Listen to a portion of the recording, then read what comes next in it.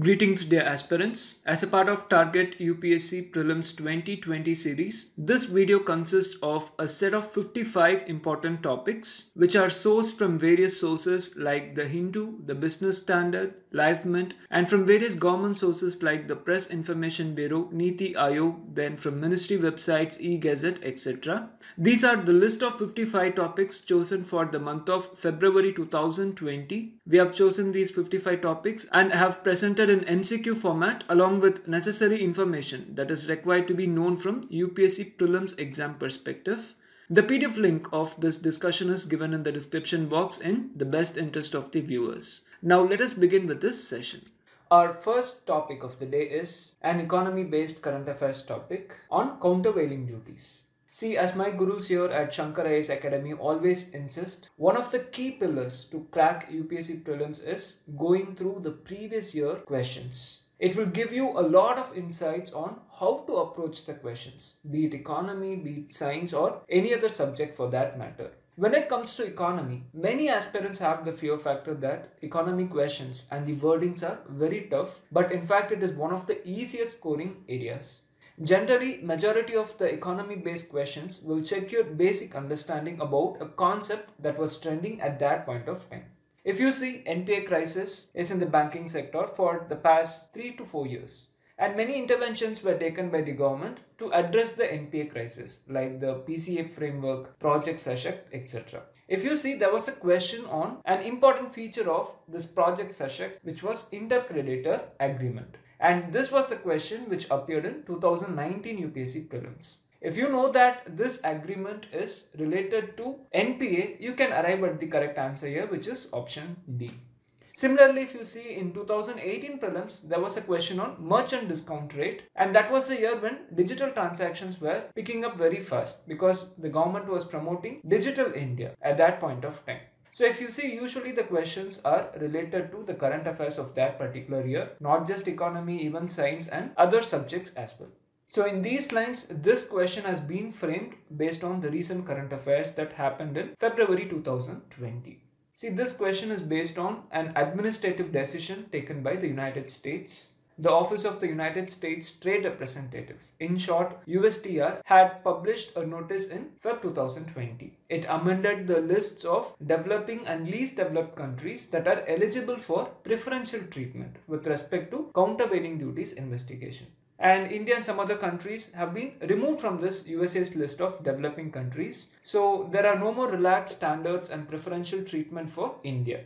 So countries like India, which are not given special consideration anymore, will have lower levels of protection against a countervailing duty investigation by USA since February onwards. So this was the news. In this context, what you need to know is about the countervailing duty. See, as per Directorate General of Trade Remedies, that comes under the Department of Commerce, which in turn comes under the Ministry of Commerce and Industry, countervailing duties are those duties that are imposed by India or any domestic country when that domestic country, in this case India, finds that a government in the exporting country provides subsidies or assistance to its local industry. This can be in the form of subsidized loans or tax exemptions or indirect payments or in any related form. For example, consider USA as the exporting country. That is, the goods from USA are exported to India. Now, when US provides such assistance, the foreign suppliers and the manufacturers in USA would be able to potentially export and sell the goods for a price less than what the companies from India can manufacture and reasonably sell the goods in India. So, in order to neutralize the adverse effects of the subsidies allowed for a particular product in exporting member country, countervailing duties are imposed by the domestic country. In this case, it is India. Similarly, any country can impose countervailing duties on any of the countries from which it imports if it feels that it is affected by the actions of the exporting country. So this is the basic concept of countervailing duty. So whenever you read important economy terms, try to know the basic concept behind that term. It will be more than helpful for you to crack economy related questions.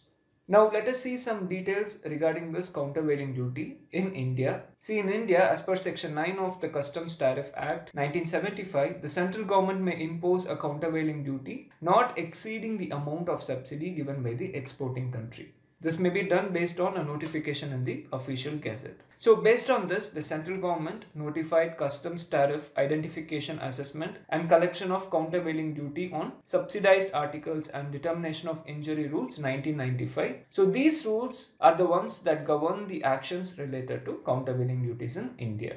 Note that countervailing measures along with anti-dumping and anti-subsidies in India are administered by the Directorate General of Anti-Dumping and Allied Duties. And this Directorate General functions under the Department of Commerce, which in turn comes under the Ministry of Commerce and Industry. So this Directorate General of Anti-Dumping and Allied Duties is the designated authority as per the 1995 rules to conduct the countervailing duty investigation and make recommendation to the government for imposition of anti-subsidy measures. And such duties are finally imposed or levied by a notification of the Ministry of Finance. So here you should have an idea that while the Department of Commerce recommends the countervailing duty, it is the Ministry of Finance which levies the countervailing duty. So know this important fact. So this is about the concept of countervailing duty and about the rules related to countervailing duty in India. Now let us look at the question, which one of the following best describes the term countervailing duty sometimes seen in news? Look at option A. It is a duty that a domestic government imposes on foreign imports that it believes are priced below fair market value. This option speaks about anti-dumping duty. See, when a country exports the goods at a price lower than its normal value to another country, it is dumping and it can have a distortive effect on international trade. So anti-dumping duty is basically a protectionist tariff which rectifies the situation arising out of dumping of goods and its trade distortive effects. So option A is about anti-dumping duty. Now look at option B, tells that it is a tax imposed on import of commodities. Option B is also wrong because it simply means the customs duties. Now look at option C. Option C is the correct answer here. As we just saw, countervailing duties is a duty that domestic government imposes on foreign imports to neutralize the adverse effects of the subsidies allowed for a particular product in exporting member country. Option A and C might sound similar, but you should know the difference between anti-dumping duty and countervailing duty here. Now look at option D. It speaks about cess. In simple terms, cess is a tax that is additionally levied as a percentage of existing tax amount. Here the phrase to counter import dependence has been given to confuse you. So option D here speaks about cess. Sometimes cess can also be levied to counter import dependence. If you see, there was yet another current affairs in the month of February where the central government was having plans to impose cess on the medical devices imports. So cess can also be used to counter import dependence. So through this question we have seen 4 different types of taxes or duties: anti-dumping duty, customs duty, countervailing duty, and about cess. So mostly in UPSC Prelims you will have such format of questions. If you know the underlying concept behind that particular terminology, you can easily attempt the question. When we speak about countervailing duty, at the global level, we have an agreement under the World Trade Organization. It is called as SCM agreement, or the Agreement on Subsidies and Countervailing Measures. As the name indicates, this agreement covers 2 topics: subsidies and countervailing measures. So try to also know about this SCM agreement. Even for such global level agreements, you do get questions in UPSC Prelims, and even those questions will be in a very simple format. For example, if you see, there was a question in 2016 Prelims about the amber box, blue box and green box subsidies. The question was very simple. It is related to the affairs of which international organization? Here the correct answer is again the World Trade Organization. So always make yourself clear with the basic concepts related to the economy related topics. Now let us move on to the next question. This question is a geography question based on the major ports in India. If you see, in February 2020, the Union Cabinet gave nod for introducing Major Port Authorities Bill 2020 in Lok Sabha, and hence the topic was in news. Whenever you study such topics, don't look at only one aspect of the topic, because this particular topic, major ports, can also be approached from geography point of view. Now why we are telling this? Because if you see, in 2018 there was a question on Kodaikanal Lake. It was a geography based question. The question is, which one of the following is an artificial lake? If you see, the current affairs related to that particular question was, there was a study which indicated high level of mercury in fishes in this Kodaikanal lake. This was November 2017 news, and we got this question in 2018 prelims. The possible questions that can be asked from this particular news article are with respect to mercury pollution, biomagnification, bioaccumulation, and about the geography aspect of Kodaikanal Lake. And we got a question about Kodaikanal Lake. Similarly, in this topic, you can get a question related to the major ports, the port trusts that administer the major ports, or the geography related aspect of the major ports. So on this basis, we have framed this question to give you an idea about the geography of the major ports of India. We know that India has a very long coastline, and India is strategically located on the world's shipping routes. Maritime transport handles around 70% of India's trading in value terms. If you see, as per Ministry of Shipping, there are 12 major ports in India and 200 minor ports in India that handle the maritime transport. The list of 12 major ports are given here for your reference. See, as per Indian Ports Association, it is mentioned that there are 13 major ports, but go by the ministry data, which is 12 major ports, because if you see, Kolkata and Haldia are together managed by Kolkata Port Trust, and this is the reason why the Ministry of Shipping has mentioned 12 major ports in India. Know that these ports, which are called as major ports, are administered based on Union Government laws. In this context, the Parliament enacted Major Port Trusts Act of 1963 to set up port trusts. So these port trusts act as administrative bodies for the respective ports. 11 out of these 12 major ports are notified under this act. Only exception is Kamarajar Port, which is located in Ennur in Chennai. See, the Government of India decided to establish a new port of Ennur as a separate autonomous entity. This is in line with the liberalized economic process that was happening at that time. So this Ennur port was incorporated as a company in 1999 under the then Indian Companies Act of 1956. Later on, if you see, the company was renamed as Kamarajar Port Limited in 2014. So this is brief introduction about the major ports of India. Now in this table, you can also find what kind of a port it is, whether artificial port or a riverine port or a natural harbour.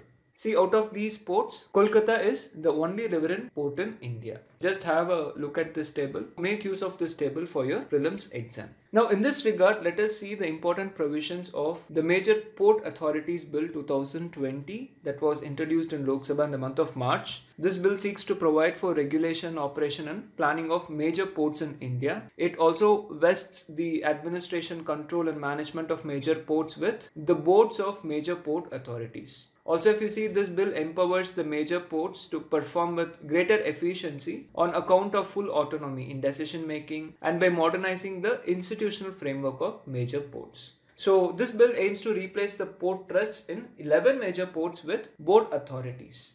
Also, the role of tariff authority for major ports has been redefined. The port authority has now been given powers to fix tariff. Also, the public-private partnership operators will be free to fix tariff based on the market conditions. The Board of Port Authority has been delegated the power to fix the scale of rates for other port services and assets including land.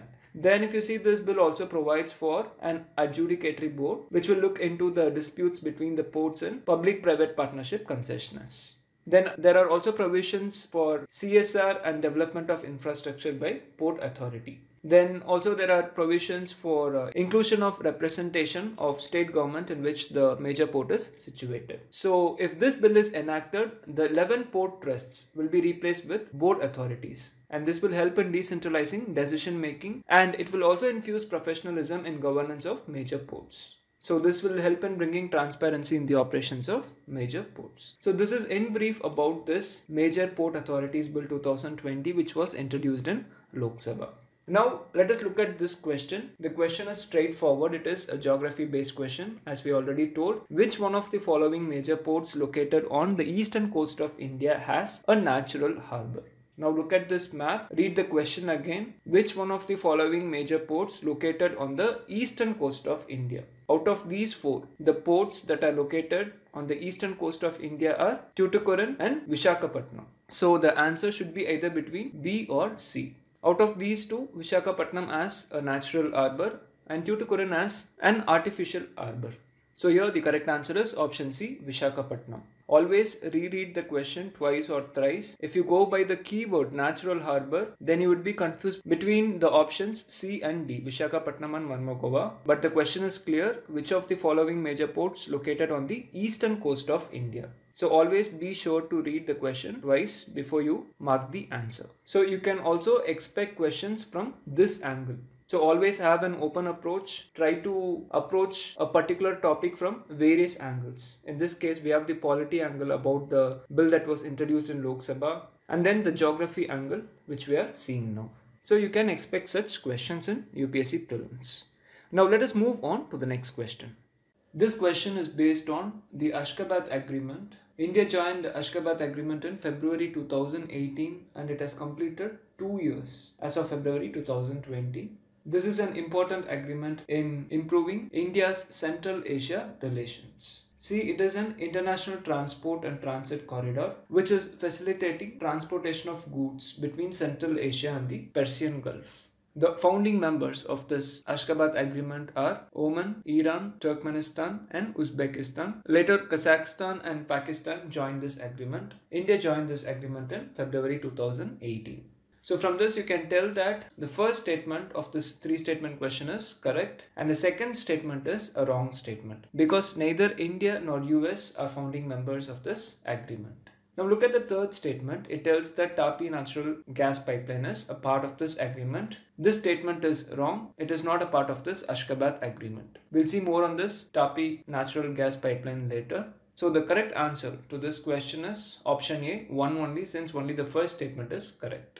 Now let us see why Central Asian countries are important for India. See, as the name indicates, Central Asia is the central region of Asia. It extends from Caspian Sea in the west to the border of West China in the east. And it is bounded on the north by Russia and on the south by Iran, Afghanistan and China. This region consists of those countries which were a part of the former USSR like Kazakhstan, Uzbekistan, Tajikistan, Kyrgyzstan and Turkmenistan. Just have a look at this map for a better understanding about the Central Asian region. The first reason is the strategic location of Central Asia, which makes it important for India to have a good relation with the Central Asian countries. Because the location of Central Asia as well as India is strategic. It connects Europe and Asia. So if India can establish friendly relations with Central Asia, it can access European countries. As the entire Central Asian region is landlocked, its trade potential is underutilized. So they offer huge potential for trade, investment and growth for India. Note that Central Asia is a huge depository of resources such as crude oil, natural gas, gold, copper, iron, etc. Also, if you see, the Central Asian countries have huge deposits of uranium. So all these resources can meet our industrial needs and ensure energy security. And having friendly relations with Central Asian countries will earn their support for India in various international fora. For example, seeking to become a permanent member in United Nations Security Council. So understanding the importance of this region, India launched Connect Central Asia policy in the year 2012. See, this is an all-comprehensive approach covering political cooperation, economic cooperation, security cooperation, cultural connections and regional connectivity with the Central Asian countries. So joining this Ashgabat agreement will also help India to connect more with Central Asia. And apart from this, India is also a part of Tapi pipeline. Here the word Tapi means Turkmenistan, Afghanistan, Pakistan and India. It is 1814 kilometer trans-country natural gas pipeline which is expected to bring natural gas from Kanij gas field in Turkmenistan to India via Afghanistan and Pakistan. See, this project is under development. The next significant development with Central Asia is the International North-South Transport Corridor. It is a multimode transport network consisting of ship, rail and road routes. Once completed, it will ensure connectivity from India to Russia and Europe through Afghanistan, Iran and Central Asia. And this project is also under development. Then if you see, India is developing Chabahar port in Iran. This port is a part of the trilateral transit agreement which is signed between India, Iran and Afghanistan. The strategic objective of developing this port is bypassing Pakistan in order to access Afghanistan, which in turn will enable more access to Central Asia through the International North-South Transport Corridor. If you see, in this year's union budget, 100 crore rupees have been allocated by India for developing Chabahar port in Iran. So you can see various initiatives taken by India in order to improve its access and relations with the Central Asian countries. So this is in brief about India-Central Asia relations, and as a part of this, we saw this question on Ashgabat Agreement. The correct answer is option A, one only. Now let us move on to the next question. This question is based on the recent discovery of cave fishes in Meghalaya. See, in February 2020, a team of experts from India, UK and Switzerland discovered a new kind of cave fish in Meghalaya's Jaintia Hills. With a size in excess of 40 cm, it was the largest known subterranean fish found to date. The discoverers also said that this troglomorphic fish is a cave adapted fish. So what is this term troglomorphism, based on which this question has been framed? The term troglomorphism, often seen in news, refers to. Here the correct answer is option A, adaptation of species living in the constant darkness of caves. It can be either caves or any subterranean surfaces. Know that the small creatures that have adapted to a permanent life in a cave are called as troglobites. They are so well adapted to life in a cave that they would be unable to survive in the surface environment. To survive in the darkness, troglobites have highly developed senses of hearing, touch and smell. So, what are the important adaptations of troglobites? See, the darkness of the cave eliminates their need for sight. As a result, they are usually blind with undeveloped eyes that might be covered by a layer of skin. The darkness eliminates the advantage of camouflage coloring and hence they lose their pigments. Some of the most familiar types of troglobites are spiders, beetles, gastropods and fishes. So what is the significance of the discovery of cave fish in Meghalaya? All previous discoveries of cave fish from India have been of small fishes. The recent discovery of 40 cm plus cave fish indicates that the subterranean species could be a large one. According to the researchers, the new species is similar to golden mushi but differs in its depigmentation, also in lack of eyes and its subterranean habitat. If you see, golden mushi normally lives in fast flowing streams and rivers and also large reservoirs. Now, how do the troglobites survive? See, they are sedentary organisms that do not require to burn a lot of calories.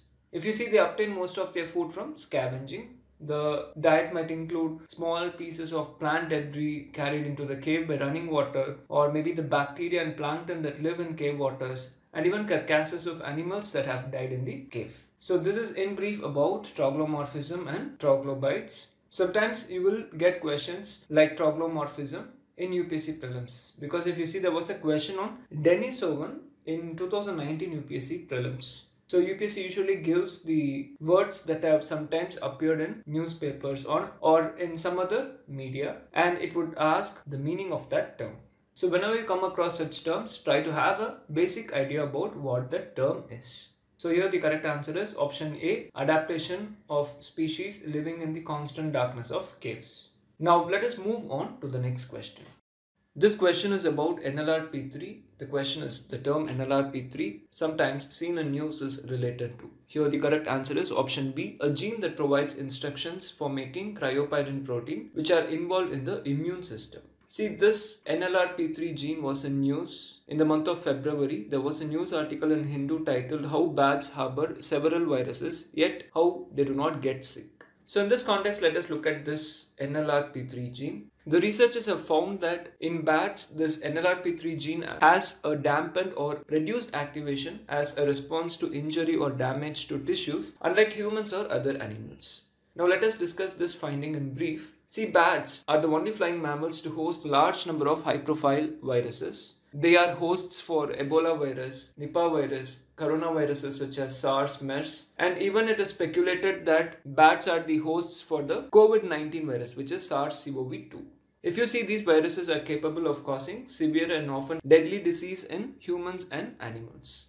But if you see, the bats, which are hosts of such deadly viruses, do not exhibit any sign, or they exhibit minimal signs of the disease, even when there are high viral loads of these viruses in the bat's body. Now, a research study has found the reason behind it. The reason why bats can harbor these viruses without getting affected is simply because of the bat's special immune system. The special immune system enables the bats to avoid excessive virus-induced inflammation.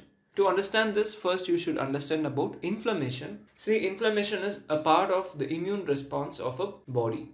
Inflammation is a normal physiological response that causes injured tissue to heal. C. An inflammatory process starts when chemicals are released by the damaged tissue. In response to this inflammation, white blood cells make substances that cause cells to divide and grow to rebuild the tissue to help to repair the injury. And once the wound is healed, the inflammatory process ends. Sometimes inflammatory process may begin even if there is no injury, and sometimes it does not end when it should. So this leads to chronic inflammation. So uncontrolled acute inflammation may become chronic, and it contributes to a variety of chronic inflammatory diseases in animals and peoples who are infected with the viruses. So this is what normally happens. But what the researchers have found was that the inflammatory response in bats is dampened or reduced because of the dampened or reduced activation of an important protein called as NLRP3. This stands for NLR family pyrin domain containing 3. Basically, it is a gene. This NLRP3 gene provides instructions for making a protein called cryopyrin. Cryopyrin is found mainly in white blood cells and in cartilage forming cells. The NLR proteins are involved in the immune system. They help to start and regulate the immune system's response to injury, toxins, or invasion by microorganisms. But when this NLRP3 gene has a dampened activation, it leads to reduced inflammation. So this is what happens in bats' immune system. This process is in complete contrast to what is seen in mice and humans for disease-causing zoonotic viruses. So the reduced inflammatory response that is caused by the dampened activation of this NLRP3 gene supports an enhanced innate immune tolerance in bats rather than enhanced antiviral defense. So this is the reason why the bats do not get affected even though they harbor numerous deadly viruses. So here the correct answer is option B, a gene that provides instructions for making cryopyrin protein which are involved in the immune system. Here option A speaks about CRISPR-Cas9. Option C is about SARS-CoV-2, which is the virus responsible for the present COVID-19 pandemic. And option D speaks about NAPRT1 gene, that is the nicotinate phosphoribosyl transferase gene, which has been identified as novel susceptibility gene for schizophrenia. Now let us move on to the next question. Now let us look at a question about a report. The question is, which of the following releases the Global Social Mobility Report? Here the correct answer is option C, World Economic Forum. This World Economic Forum creates and publishes this Global Social Mobility Report, and as a part of this we have the Global Social Mobility Index. Before looking at the report, let us see what do we mean by social mobility. See, it can be understood as the movement in personal circumstances, either upwards or downwards, of an individual in relation to those of their parents. In absolute terms, it is the ability of a child to experience a better life than their parents. The headline finding of this report is that most economies are failing to provide the conditions in which their citizens can thrive, often by a large margin. As a result, the individual's opportunities in life remain attached to their socio-economic status at birth and continuing historical inequalities. This index reveals that only a handful of nations have the right conditions to foster social mobility. Most countries underperform in 4 areas: fair wages, social protection, working conditions, and lifelong learning. The index ranks 82 economies. Overall, if you see, the Nordic countries are the best performers. Denmark tops the rankings, which is closely followed by the countries of Finland, Norway, Sweden, and Iceland. Among the G7 economies, if you see, Germany is most socially mobile, which is ranking 11th, and this is followed by France at the 12th position. Among the BRICS economies, if you see, Russia is the most socially mobile country. It has been ranked 39th. Next comes China with 45th rank, followed by Brazil at 60th rank, India at 76th rank, and South Africa at 77th rank. And we saw that this index has ranked 82 economies. So 76 means India has performed worst. Among the neighboring countries, if you see, Bangladesh has been ranked 78th, Sri Lanka 59th, and Pakistan 79th. So we can see that Sri Lanka has fared well when compared to India. So always, whenever you are looking at important reports and indices, try to compare India's ranking with BRICS nations or with the neighboring nations. So here the correct answer is option C, World Economic Forum. We have also given you a list of other reports that are released by World Economic Forum. You can make use of this data.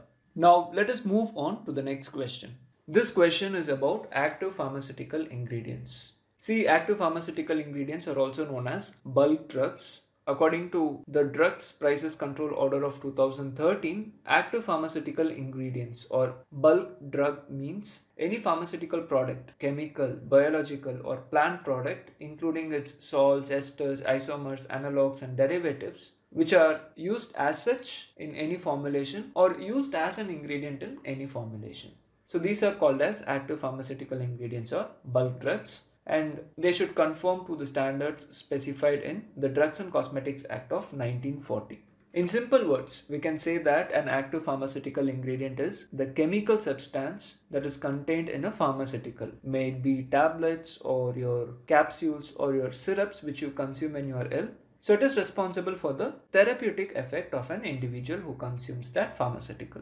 If you see, some pharmaceuticals even contain more than one active pharmaceutical ingredient. So this is what we mean by active pharmaceutical ingredient. Now, why this active pharmaceutical ingredient was in news? Because there were rumors that there was a shortage of active pharmaceutical ingredients and that there is a steep increase in the prices of medicines due to COVID-19 outbreak in China. It was frequently in news in the months of February and March 2020. The reason is because India imports various bulk drugs or APIs for producing medicines. If you see, 2/3 of the total imports of bulk drugs or drug intermediates are from China. So to tackle the situation, the National Pharmaceutical Pricing Authority issued an order to monitor the production and availability of active pharmaceutical ingredients and their formulations in order to prevent black marketing and hoarding, and also to ensure price compliance as per the Drugs Prices Control Order 2013. So this is the reason why this topic was in news, and this topic is of high relevance from prelims perspective. And whenever you are studying about active pharmaceutical ingredients, also remember about the Kanij Committee report of 2015. See, in 2013, the central government constituted a high-level committee known as Kanij Committee, basically to study and identify the active pharmaceutical ingredients of critical importance. And it also asked the committee to work out a package of interventions or concessions that is required to build domestic production capabilities and to examine their cost implications. These are some of the recommendations of this Kanij committee, like establishing mega parks for APIs, like recommending a scheme for extending financial assistance to the states to acquire land and also for setting up common facilities. And there were also recommendations on financial investment, promoting stronger industry academia interaction, etc. At present, the government is examining these recommendations for formulating a policy for the promotion of manufacturing of bulk drugs in India. So this is in brief about active pharmaceutical ingredients and Kanij committee. Now look at this question. It is a 2-statement question and you need to choose those statement or statements which are correct. Here the first statement is incorrect. It speaks about a drug called as lorcaserin. This lorcaserin drug was also in news in the month of February. See, it is basically a weight loss drug as given in this statement. It is prescribed for use with a reduced calorie diet and increased physical activity. So the aim is weight loss in adults. See, this drug was in news because Indian doctors cautioned against the use of lorcaserin. Initially, it was allowed in USA for marketing, but later the United States Food and Drug Administration requested the drug manufacturer to voluntarily withdraw this lorcaserin drug because after a post-marketing trial, it was found that there was a possible increased risk of cancer on consuming this drug.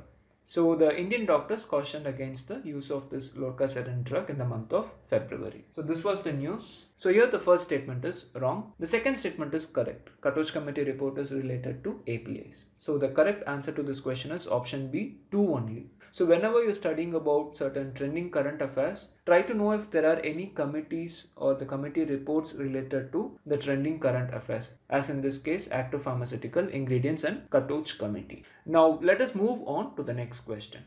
This question is about coastal economic zones. First, let us look in detail about these coastal economic zones and then let us look at the question. As we know, the vision of the Sagarmala program is to reduce logistics cost and to reduce time for the movement of export-import cargo, that is EXIM cargo and domestic cargo.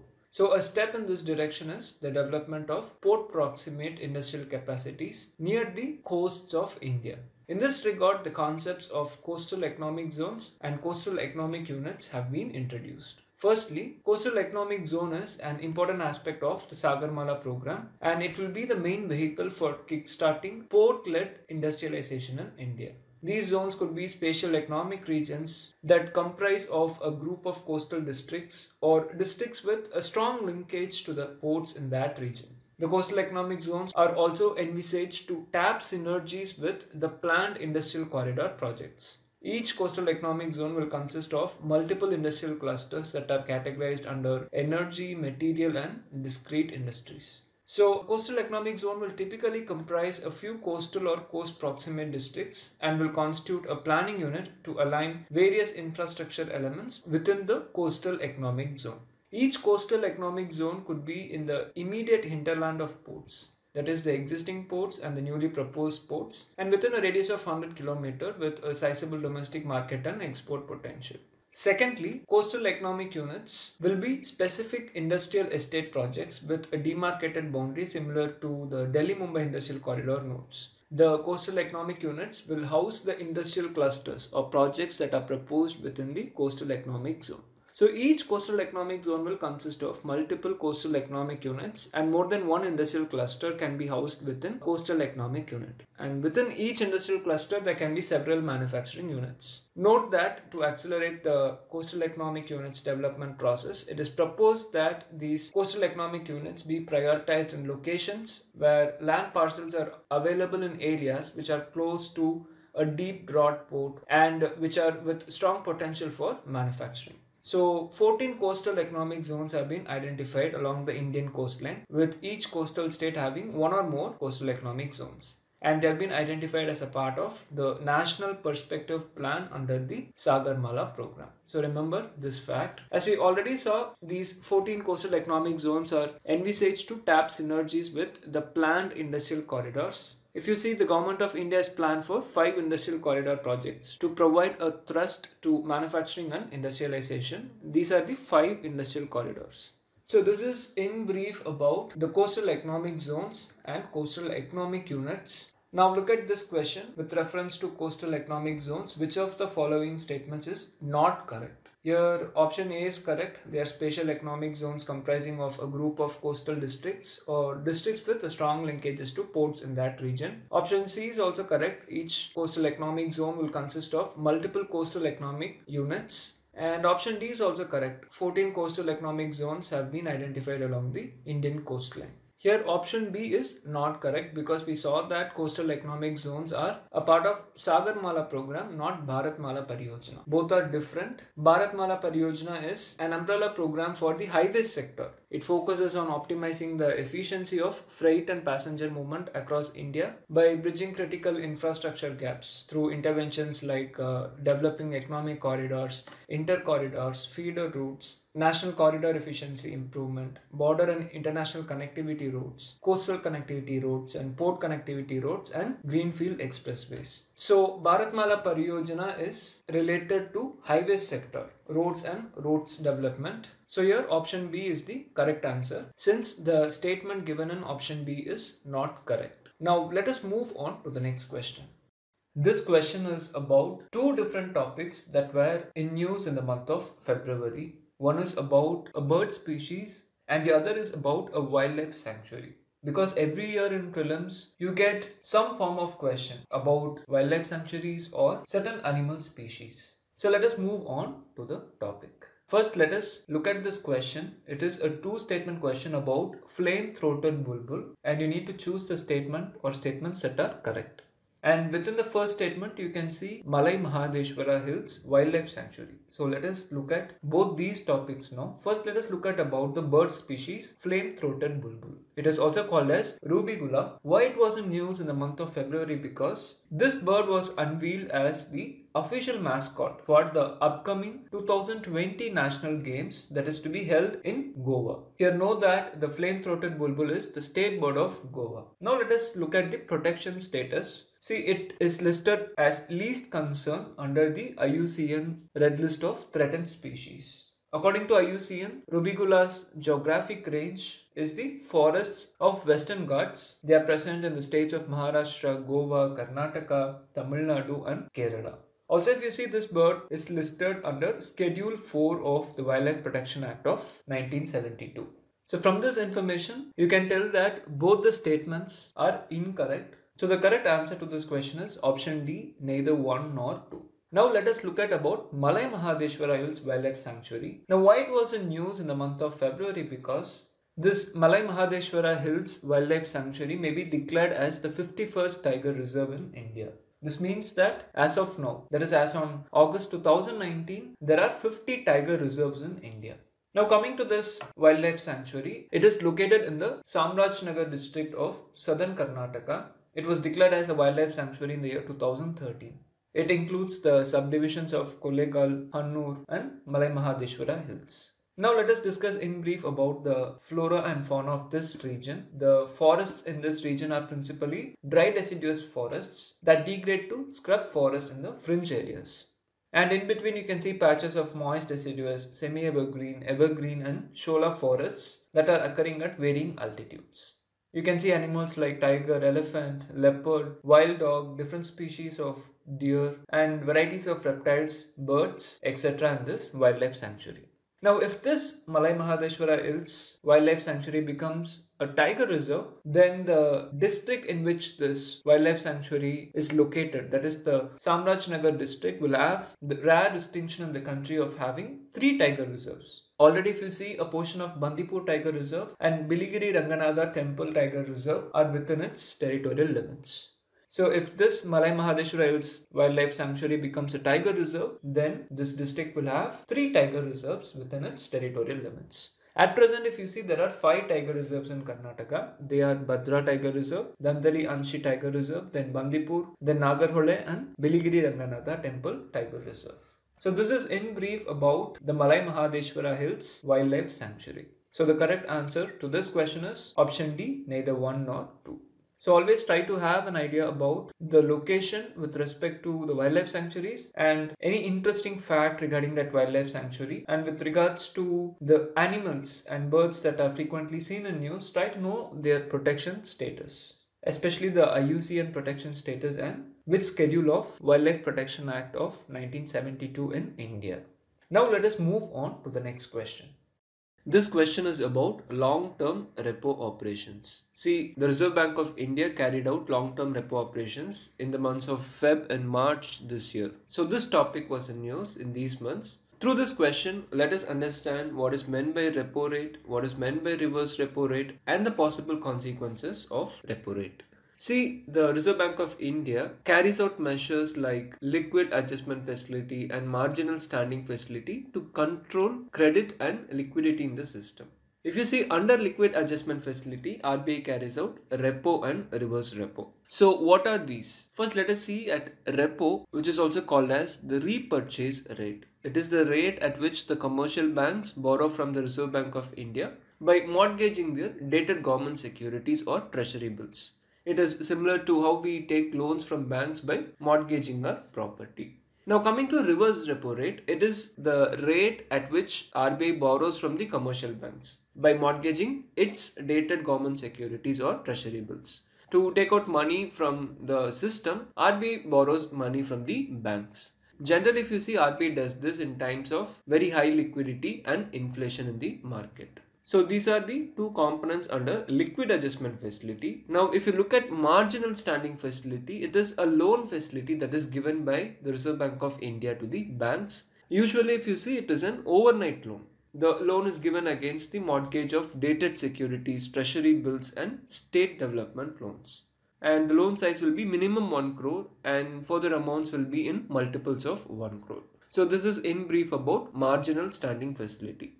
So far we have seen liquid adjustment facility, the 2 components under liquid adjustment facility and marginal standing facility. Now coming back to repo rate, which we saw, they are simply interest rates. When RBI gives money at low interest, banks tend to take more money from RBI and they push the same money into market through cheap loans to consumers. But sometimes, if you see, banks won't pass on the cheap interest rate to the consumers due to its own issues. For example, like the non-performing assets that each bank has. So what will actually happen is, it will lead to poor transmission of monetary policy or less transmission of monetary policy. and this will result in low credit growth and low liquidity, and it will diminish the economic growth in the long run.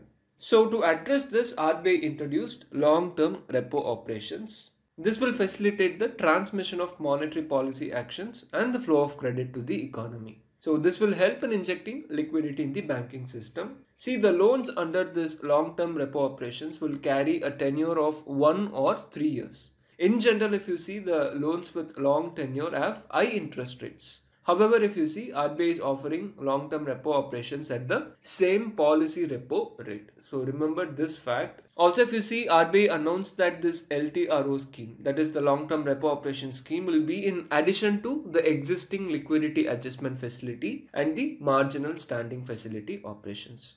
Also remember this fact. See, under this long-term repo operations, RBI pushed 1 lakh crore into the market. However, all the sectors were not benefited from this move. Some sectors are still struggling with liquidity constraints or hindrances to market access. Therefore, what RBI did in April 2020 was it announced targeted long-term repo operations version 2. So this targeted long-term repo operations is to push liquidity into those sectors which are not having enough liquidity. So with the help of this targeted long-term repo operations, RBI is planned to inject rupees 50,000 crore at the policy repo rate for tenors up to 3 years into the system.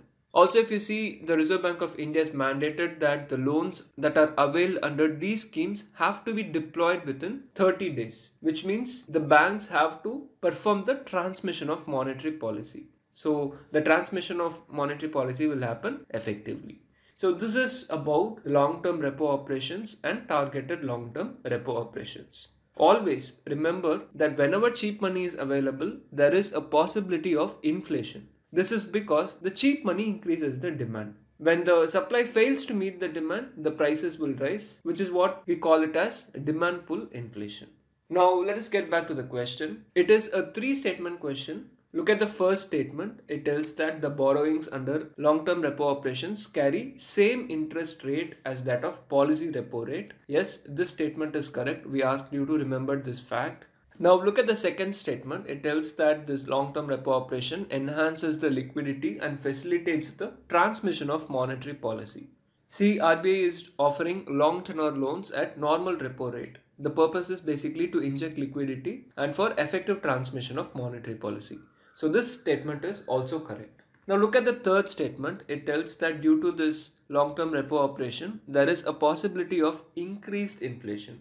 See, this statement is also correct since there is always a possibility of increased inflation whenever cheap money is available. So always note that whenever you have a futuristic statement like this, in this instance, possibility of increased inflation, whenever such a statement is given, take a broad view when you are answering. So this third statement is also correct. So here the correct answer is option D, 1, 2 and 3. See, we have given the different methods of credit control like the conventional measures, non-conventional quantitative measures and non-conventional qualitative measures. Have this for your reference. Now let us move on to the next question. This question is about Melghat Tiger Reserve. The question is straightforward. In which of the following states is the Melghat Tiger Reserve located? The correct answer here is option D, Maharashtra. See, we know that Project Tiger was launched by the Government of India in the year 1973. The objective of the project is to protect tigers from extinction by ensuring a viable population in their natural habitats. It provides funding support to tiger range states for in situ conservation of tigers in designated tiger reserves. Under this project, in the first phase, in 1973 to 1974, 9 tiger reserves were established across India. Melghat Tiger Reserve was one of these 9 tiger reserves. As we saw earlier, Melghat was the first tiger reserve to be declared from the state of Maharashtra. As of now, it covers an area of more than 2,700 square kilometers. This tiger reserve is situated in the Satpura hill ranges of central India. It lies in Melghat forests of Amravati district in Vidarbha region of Maharashtra. Have an idea that Maharashtra has 6 tiger reserves. They are Melghat, Tadoba Andheri, Pench, Sahyadri, Nabegaon Nagzira and Bor tiger reserves. Out of these, Melghat tiger reserves is the largest. See, this tiger reserve consists of 5 protected areas. They are Gugamal National Park, Melghat Sanctuary, Narnala, Ambabarva and Van sanctuaries. This Melghat Tiger Reserve is known for its unique ecosystems. It has rich biodiversity and varied habitats across its deep valleys and high hills. Some of the important animals found in Melghat Tiger Reserve are rhesus macaque, Indian pangolins, Indian wolf, sloth bear, etc. Now, why this tiger reserve was in news? Because there was prevalence of a medical condition called goiter amongst the Korku tribes who are living in this Melghat region. See, Korku tribes reside in the states of Maharashtra, Madhya Pradesh and Chhattisgarh. Whenever you come across any tribes in the news, try to know if that particular tribe is a particularly vulnerable tribal group or not. That is a PVTG group or not. These Korku tribes are not particularly vulnerable tribal group. So remember this fact. Coming to this medical condition called goiter, it refers to the abnormal enlargement of the thyroid gland. This can lead to breathing difficulties, cough, hoarseness of voice, difficulty in swallowing, especially with the solid foods. Know that iodine deficiency is the most common cause of goiter. Hence, goiter is also known as iodine deficiency disorder. And it was found that goiter was prevalent among the Korku tribes who are living in the Melghat region. So this was the news behind this question. Here the correct answer is option D, Maharashtra. Now let us move on to the next question. This question is about National Broadband Mission. It was launched in 2019 by the Ministry of Communications. This mission aims to fast track the growth of digital communications infrastructure. It also aims to bridge the digital divide and provide affordable and universal access of broadband for all across India. The objectives of this mission has 3 underlying principles. They are universality, affordability and quality. Universality can be achieved by the availability of broadband services to bridge the digital divide, and affordability can be achieved by availability of affordable broadband services to every citizen of India to bridge the socio-economic divide. And quality is to be achieved by the availability of high speed and highly reliable broadband access to all. So this mission has been structured with the strong emphasis on these 3 principles. So in order to achieve the vision of National Broadband Mission in the next 5 years, the main objective will be to provide broadband access to all villages by the year 2022. See, this ambitious project will involve laying down around 30 lakh kilometer route optical fiber cable. Then it involves increasing the tower density from 0.42 to 1 tower per 1000 of population by the year 2024. So remember this difference. The objective is to provide broadband access to all villages by the year 2022, but the tower density target is by the year 2024. Next, if you see, this mission also involves significantly improving the quality of services for mobile and internet. It envisages around 7 lakh crore rupee investments. And these are some of the other objectives of the mission, like developing broadband readiness index, to create a digital fiber map of the digital communications network and infrastructure, etc. Next, know that this mission will be overseen by the Governing Council for Broadband. This governing council is to be headed by the Minister of Communications, and it will comprise of all these members. So it is expected that this National Broadband Mission will provide internet connectivity to 1 lakh villages, which will push our economy to a $5 trillion economy by the year 2024. See, some newspaper sources tell that this mission is an extension of BharatNet, but nowhere in government sources it is explicitly mentioned. Currently know that BharatNet project's 3rd phase is being implemented as a separate project only, not under this National Broadband Mission. So don't confuse this mission with BharatNet project. So this is in brief about this National Broadband Mission. Now let us look at this question. Which among the following are the objectives of recently launched National Broadband Mission? Here all the 3 are correct: providing broadband access to all villages by 2022, creating a digital fiber map of the digital communications network and infrastructure, then developing a broadband readiness index. So the correct answer here is option D, 1, 2 and 3. Now let us move on to the next question. This question is based on the Telecom Dispute Settlement and Appellate Tribunal. 3 statements are given and you need to choose the statement or statements which are correct. First, let us see in brief about this tribunal and then let us look at the question. See, in 1997, TRI Act was enacted. That is, the Telecom Regulatory Authority of India Act was enacted. And based on this act, Telecom Regulatory Authority of India was established. But if you see, there was no proper functional clarity with respect to TRI. So in order to bring in functional clarity and strengthen the regulatory framework and also the dispute settlement mechanism in the telecommunication sector, this TRI Act of 1997 was amended in the year 2000. And based on this amended act, the Telecom Dispute Settlement and Appellate Tribunal was set up. So this tribunal adjudicates disputes and disposes the appeals with a view to protect the interests of service providers and consumers of the telecom sector. Also, if you see, this tribunal aims to promote and ensure orderly growth of the telecom sector in India. Here note that the ambit is not only restricted to the telecom sector. In the later years, some other services were also included under the purview of this tribunal. In 2004, the government included broadcasting and cable services under the jurisdiction of this tribunal. And then if you see, in 2017, the jurisdiction was also extended to matters that lay before the Cyber Appellate Tribunal and also the Airport Economic Regulatory Authority Appellate Tribunal. So though the name is Telecom Dispute Settlement and Appellate Tribunal, also know some other matters like cyber issues, airport economic regulatory issues are all adjudicated by this tribunal. Now let us discuss the composition of this tribunal. This tribunal consists of a chairperson and 2 members who are appointed by the central government. The chairperson should be or should have been a judge of the Supreme Court or the Chief Justice of a High Court. And if you look at the members, they should have held the post of secretary to the government of India or any other equivalent post in the central or the state government for a period of not less than 2 years. The member can also be a person who is well versed in the field of technology, telecommunication, industry, commerce or administration. Now let us discuss the powers and jurisdiction of this tribunal. This is very important as we just saw this tribunal exercises jurisdiction over telecom, broadcasting, IT and airport tariff matters. And all these come under the respective legislations like the TRI Act of 1997, the Information Technology Act of 2000, then the Airport Economic Regulatory Authority of India Act 2008. Now if you see, this tribunal exercises original jurisdiction as well as appellate jurisdiction with regards to telecom, broadcasting and airport tariff matters. But when it comes to cyber matters, the tribunal exercises only the appellate jurisdiction.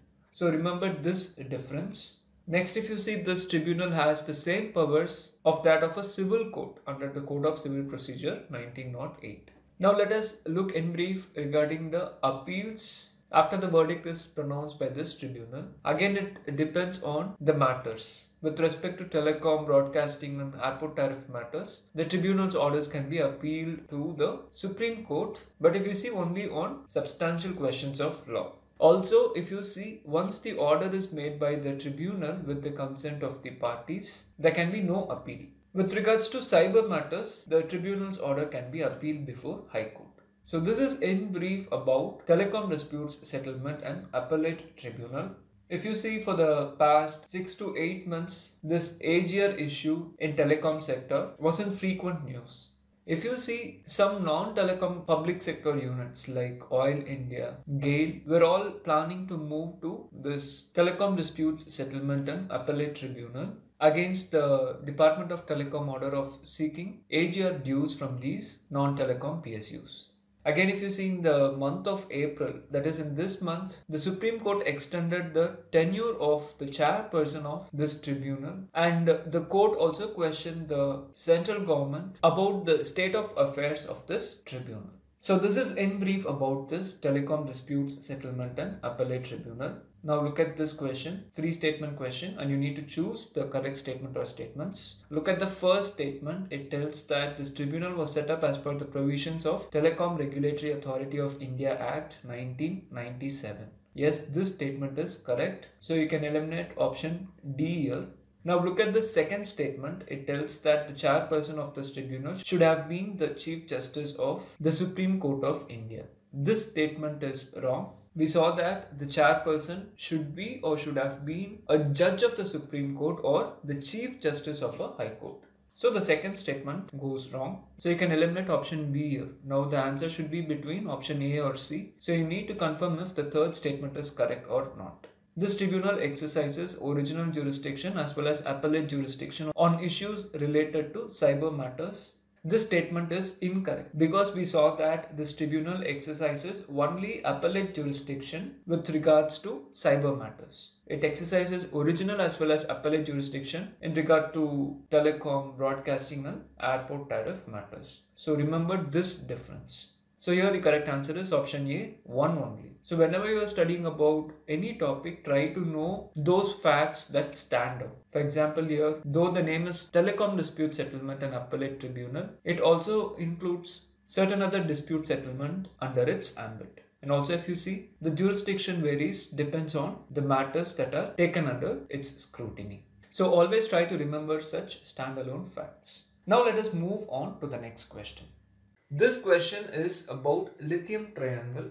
See, this lithium triangle was in news in the month of February 2020. The news was that reserves of lithium which are required for the production of the batteries of electric vehicles were found near Bengaluru in the state of Karnataka.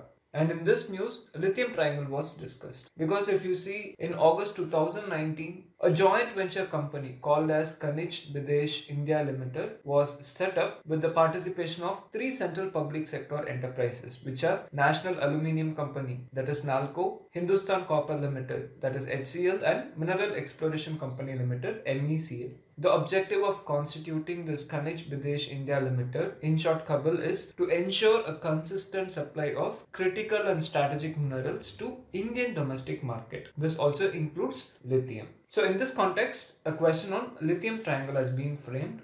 See, lithium is the lightest of metals, which is widely used in phones, laptops, electric cars, etc. The demand for lithium has rapidly increased and the global market's annual consumption is consistently rising. This demand will further intensify since hybrid and electric vehicles, energy storage systems, and portable electronics are becoming increasingly widespread. These are some of the details about lithium metal. See, it never occurs freely in nature but only in compounds. Lithium and its compounds have several industrial applications. One of the most important applications is the lithium batteries and the lithium ion batteries, which are used in electric vehicles. Now let us come to lithium triangle. The countries of Chile, Argentina and Bolivia, where lithium reserves are found in huge quantities, are together called as the lithium triangle. It is estimated that this lithium triangle holds more than 75% of world's supply beneath their salt flats and roughly about 54% of the world's lithium resources. See, this lithium triangle is one of the driest places on earth, and this complicates the process of lithium extraction because the miners have to drill holes in the salt flats to pump salty mineral-rich brine to the surface. Then they have to let the water evaporate for months at a time, and this forms a mixture of potassium, manganese, borax and lithium salts. Then these salts are filtered and again they are left to evaporate once again. Then between 12 and 18 months, once the filtering process is complete, the lithium carbonate can be extracted. So it is quite a lengthy and a laborious process. If you see, out of these three countries, Chile, Argentina and Bolivia, Chile is the most advanced country with regards to lithium extraction, and this is followed by Argentina. On the other hand, if you see, Bolivia is a very poor nation, though it is rich in natural resources. So this makes the prospects of operating autonomous lithium mining projects in Bolivia. Now, why is lithium so important for India? As we saw, it is a key raw material for making batteries, and India is in the midst of setting large lithium-ion battery plants in order to achieve all electric vehicles by the year 2030. Also, India needs lithium batteries for solar panels and also to meet India's ambitions of achieving energy security. But at present, if you see, almost 100% of lithium-ion batteries or cells are imported in India, and India is not having huge amount of lithium reserves as well. Very rarely resources are found in India, like the one which we saw earlier, where small amount of reserves were found near Bengaluru. So in this context, India is looking at the South America's lithium triangle to fulfill its increasing clean energy demands. And for this reason, KABIL, that is the Kanij Videsh India Limited, was set up in August 2019. So whenever you study about lithium triangle, the three countries are Chile, Argentina and Bolivia. Hence the correct answer is option C, 1, 4 and 5 only. Since the question asks which of the countries given above are part of lithium triangle. Argentina, Bolivia and Chile are part of lithium triangle. So the correct answer is option C. Now let us move on to the next question. This question mentions about two important agreements or accords of the state of Assam. The first statement is about the recent accord, which is Comprehensive Bodo Settlement Agreement. First, let us look at this agreement. It is also called as the Bodo Accord or Bodo Peace Accord. It is basically a tripartite agreement that has been signed between the central government, the state government of Assam, and the once banned Assam-based insurgent group, National Democratic Front of Bodoland. This agreement was signed towards the end of January 2020 and it was frequently in news in the month of February. See, this agreement is aimed at bringing political and economic benefits to the Bodo tribe, which is one of the largest tribes of Assam, and it will also ensure the territorial integrity of Assam. So by signing this agreement, it aims to end almost a 50-year-old Bodo crisis. We have discussed about this crisis and about the previous accords in detail in our 28th January, the Hindu News Analysis. We request the viewers to have a look at it to know about the background of this story. Now let us focus on some of the features of this agreement. Firstly, due to this agreement, over 1,500 armed cadres will renounce violence and they will join the mainstream. This will ensure quick development of tribal areas and rehabilitate the members of various factions of this insurgent group, National Democratic Front of Bodoland. Secondly, a special development package of Rs 1,500 crores over 3 years will be given by the central government to undertake specific projects for the development of Bodo areas. Next, if you see, this agreement aims to increase the scope and powers of the Bodoland Territorial Council, and it also aims to streamline its functioning. So the present settlement has proposal to give more legislative, executive, administrative and financial powers to Bodoland Territorial Council. Next, if you see, this agreement aims to resolve issues related to Bodo people who are residing outside Bodoland Territorial Area districts. As a part of this Bodoland Territorial Area districts, which is currently spread over the 4 districts of Kokrajhar, Chirang, Baksa and Udalguri, will be redrawn and renamed as the Bodoland Territorial Region. As per the agreement, the villages dominated by Bodos that are presently outside this Bodoland Territorial Area district would be included, and those villages with non-Bodo population would be excluded. So from this fact you can tell that the first statement is incorrect because it is the Bodoland Territorial Area District which will be redrawn and renamed as Bodoland Territorial Region. It is not the Bodoland Territorial Council. So note this difference. Bodoland Territorial Council is basically an autonomous self-governing body within the state of Assam. It is provided constitutional protection under 6th schedule of Indian Constitution. So here the first statement is incorrect. Now coming back to this 2020 tripartite agreement, these are the other features of the agreement, like establishing a Bodo Kachari Welfare Council, also notifying Bodo language as an associate official language in the state of Assam, etc. Here just have an idea that Bodo language is one of the languages that is mentioned in the 8th schedule of Indian Constitution. So this is in brief about this Comprehensive Bodo Settlement Agreement which was signed in 2020. Now let us look at the second statement. It is about Assam Accord. So now let us look at Assam Accord in brief. See, the Assam Accord was a memorandum of settlement which was signed in August 1985 between the representatives of the Government of India and the leaders of the Assam movement. The All India Students Union launched a 6-year agitation in 1979 where they demanded for the identification and deportation of illegal immigrants from Assam. And this agitation came to an end with the signing of the Assam Accord. Here the second statement is correct. It is because clause 11 of Assam Accord is about restricting acquisition of immovable property by foreigners. This clause mentions that it will be ensured that the relevant law restricting acquisition of immovable property by foreigners in Assam is strictly enforced. So based on this, there is the Assam Alienation of Land Regulation Act of 1980 that restricts the acquisition of immovable property by the foreigners in the state of Assam. And these are some other important clauses of this Assam Accord. Just have an idea about it. So here the correct answer is option A, 1 only, since you need to choose those statements which are incorrect. See, there is one more current affairs which is linked to this Assam Accord, which is the NRC exercise that was carried out in Assam. The final NRC list was released in the month of August 2019 in Assam. So in this background, try to know about the important provisions of Assam Accord and about the background of Assam Accord. So in this way, try to cover the current affairs topics. So we have seen two important current affairs topics from the state of Assam. One is the Bodo Accord or the Comprehensive Bodo Settlement Agreement of 2020, and the second is the Assam Accord of 1985. Now let us move on to the next question. This question is about electronically transmitted postal ballot system. See, the Election Commission of India used this electronically transmitted postal ballot system for the first time in 2019 Lok Sabha elections.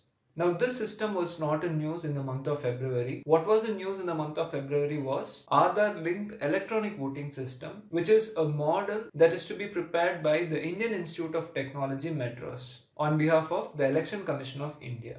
This new system will enable electors to cast their votes from any part of the country or even from abroad, irrespective of where they are registered to vote in India.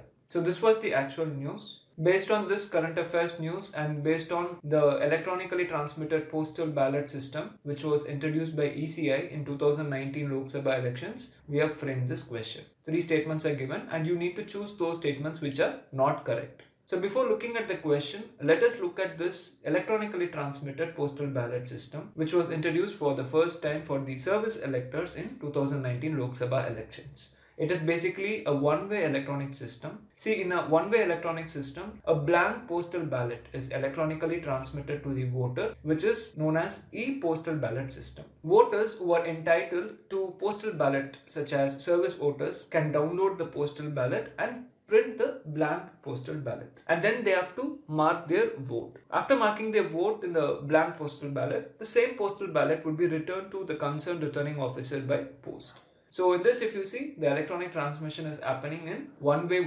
And know that here proxy voting is not allowed. The class of electors who are eligible for this ballot system are firstly the service voters other than the classified service voters. Classified service voters are those who opt for proxy voting. Here note that service voters are those who are serving in the armed forces of the Union, then those who are serving in force to which the Army Act of 1950 applies, that is the forces of Assam Rifles, CRPF, BSF, ITBP, SSB, NSG, CASF, etc. And next, those employed in a post outside India under the Government of India, for example, the ambassadors of India, and then member of an armed police force of a state who is serving outside that state. So all these categories form the list of service voters. And this is in brief about this electronically transmitted postal ballot system. Now let us come to the February current affairs, which is the new Aadhaar linked electronic system.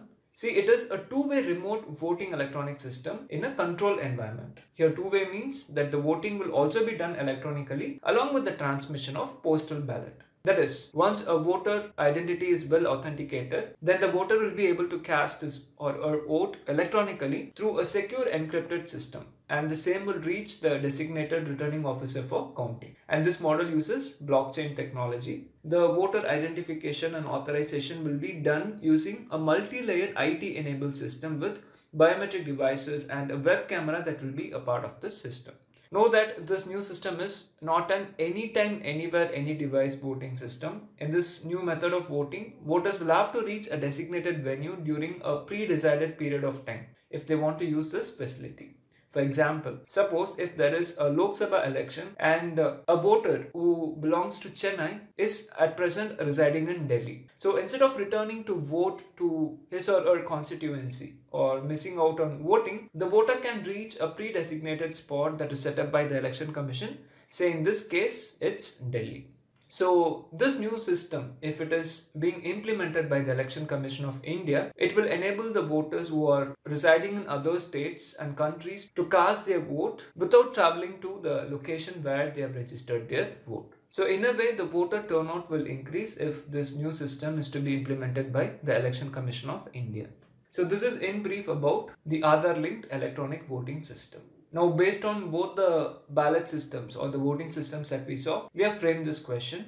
Three statements are given. Look at the first statement. It tells that the service voters are eligible in this method of voting, that is in electronically transmitted postal ballot system. Yes, this statement is correct. Now look at the second statement. It tells that this electronically transmitted postal ballot system aims to facilitate the migrant voters to cast their votes irrespective of where they are registered to vote in the country. This statement is with respect to Aadhaar linked electronic voting system. So the second statement is wrong. Now look at the third statement. It tells that it is a two-way electronic voting system. Just by looking at this phrase, you can tell that it is wrong, because we saw that electronically transmitted postal ballot system is a one-way electronic voting system, not a two-way. The new model, that is the Aadhaar linked electronic voting system, is to be a two-way electronic voting system where the voting along with the transmission of postal ballot will be done electronically. So here the correct answer is option C, 2 and 3 only, because you need to choose those statements or statements that are not correct. So always be careful to read the entire question in completion and try to attempt it. Now let us move on to the next question. This question is about National Technical Textiles Mission. Three statements are given and you need to choose those statements which are correct. See, in February 2020, the Cabinet Committee on Economic Affairs had given approval for this mission. The outlay for this mission is 1,480 crores. This mission aims to position India as a global leader in technical textiles. This mission will have a 4-year implementation period from the financial year 2020-2021 to 2023-2024. And during this period, there will be a mission directorate that will be operational under the Ministry of Textiles. So what are technical textiles? See, they are basically textile materials and products that are manufactured primarily for technical performance and functional properties rather than aesthetic characteristics. Based on their application areas, technical textiles are divided into several categories like agro-textiles, build textiles, cloth textiles, geotextiles, sports textiles, mobile textiles, etc. For example, if you see, agrotech includes technical textile products that are used in agriculture, horticulture, fisheries and forestry. Some of the products are shade nets, mulching nets, then crop covers, fishing nets, etc. And if you see, the mobile text segment is used in the construction of automobiles, railways, ships, aircraft and spacecraft. Some of the products include nylon tire cord, seat upholstery, airbags, etc. If you remember, in our December 2019 Target UPSC 2020 Prelims series, we discussed about geotextiles as well. So all these are technical textiles. Now let us come back to this mission. This mission has 4 components. The first component is research, innovation and development. There are 2 objectives under this component. As you can see here, the second component focuses on promotion and market development. Here the aim is to improve the penetration level of technical textiles in India. The third component aims at export promotion. So under this component, there is a plan to set up an export promotion council for technical textiles. The fourth and the final component is providing education, training and skill development for the faster growth of technical textiles segment. It will promote technical education with focus on the application areas covering engineering, medical, agriculture, aquaculture and dairy segments. So these are the 4 components under this National Technical Textiles Mission. With this information in mind, let us look at this question. It is a 3-statement question and you need to choose the statement or statements which are correct. Look at the first statement. It tells that technical textiles are textile materials manufactured primarily for technical performance and functional properties rather than aesthetic characteristics.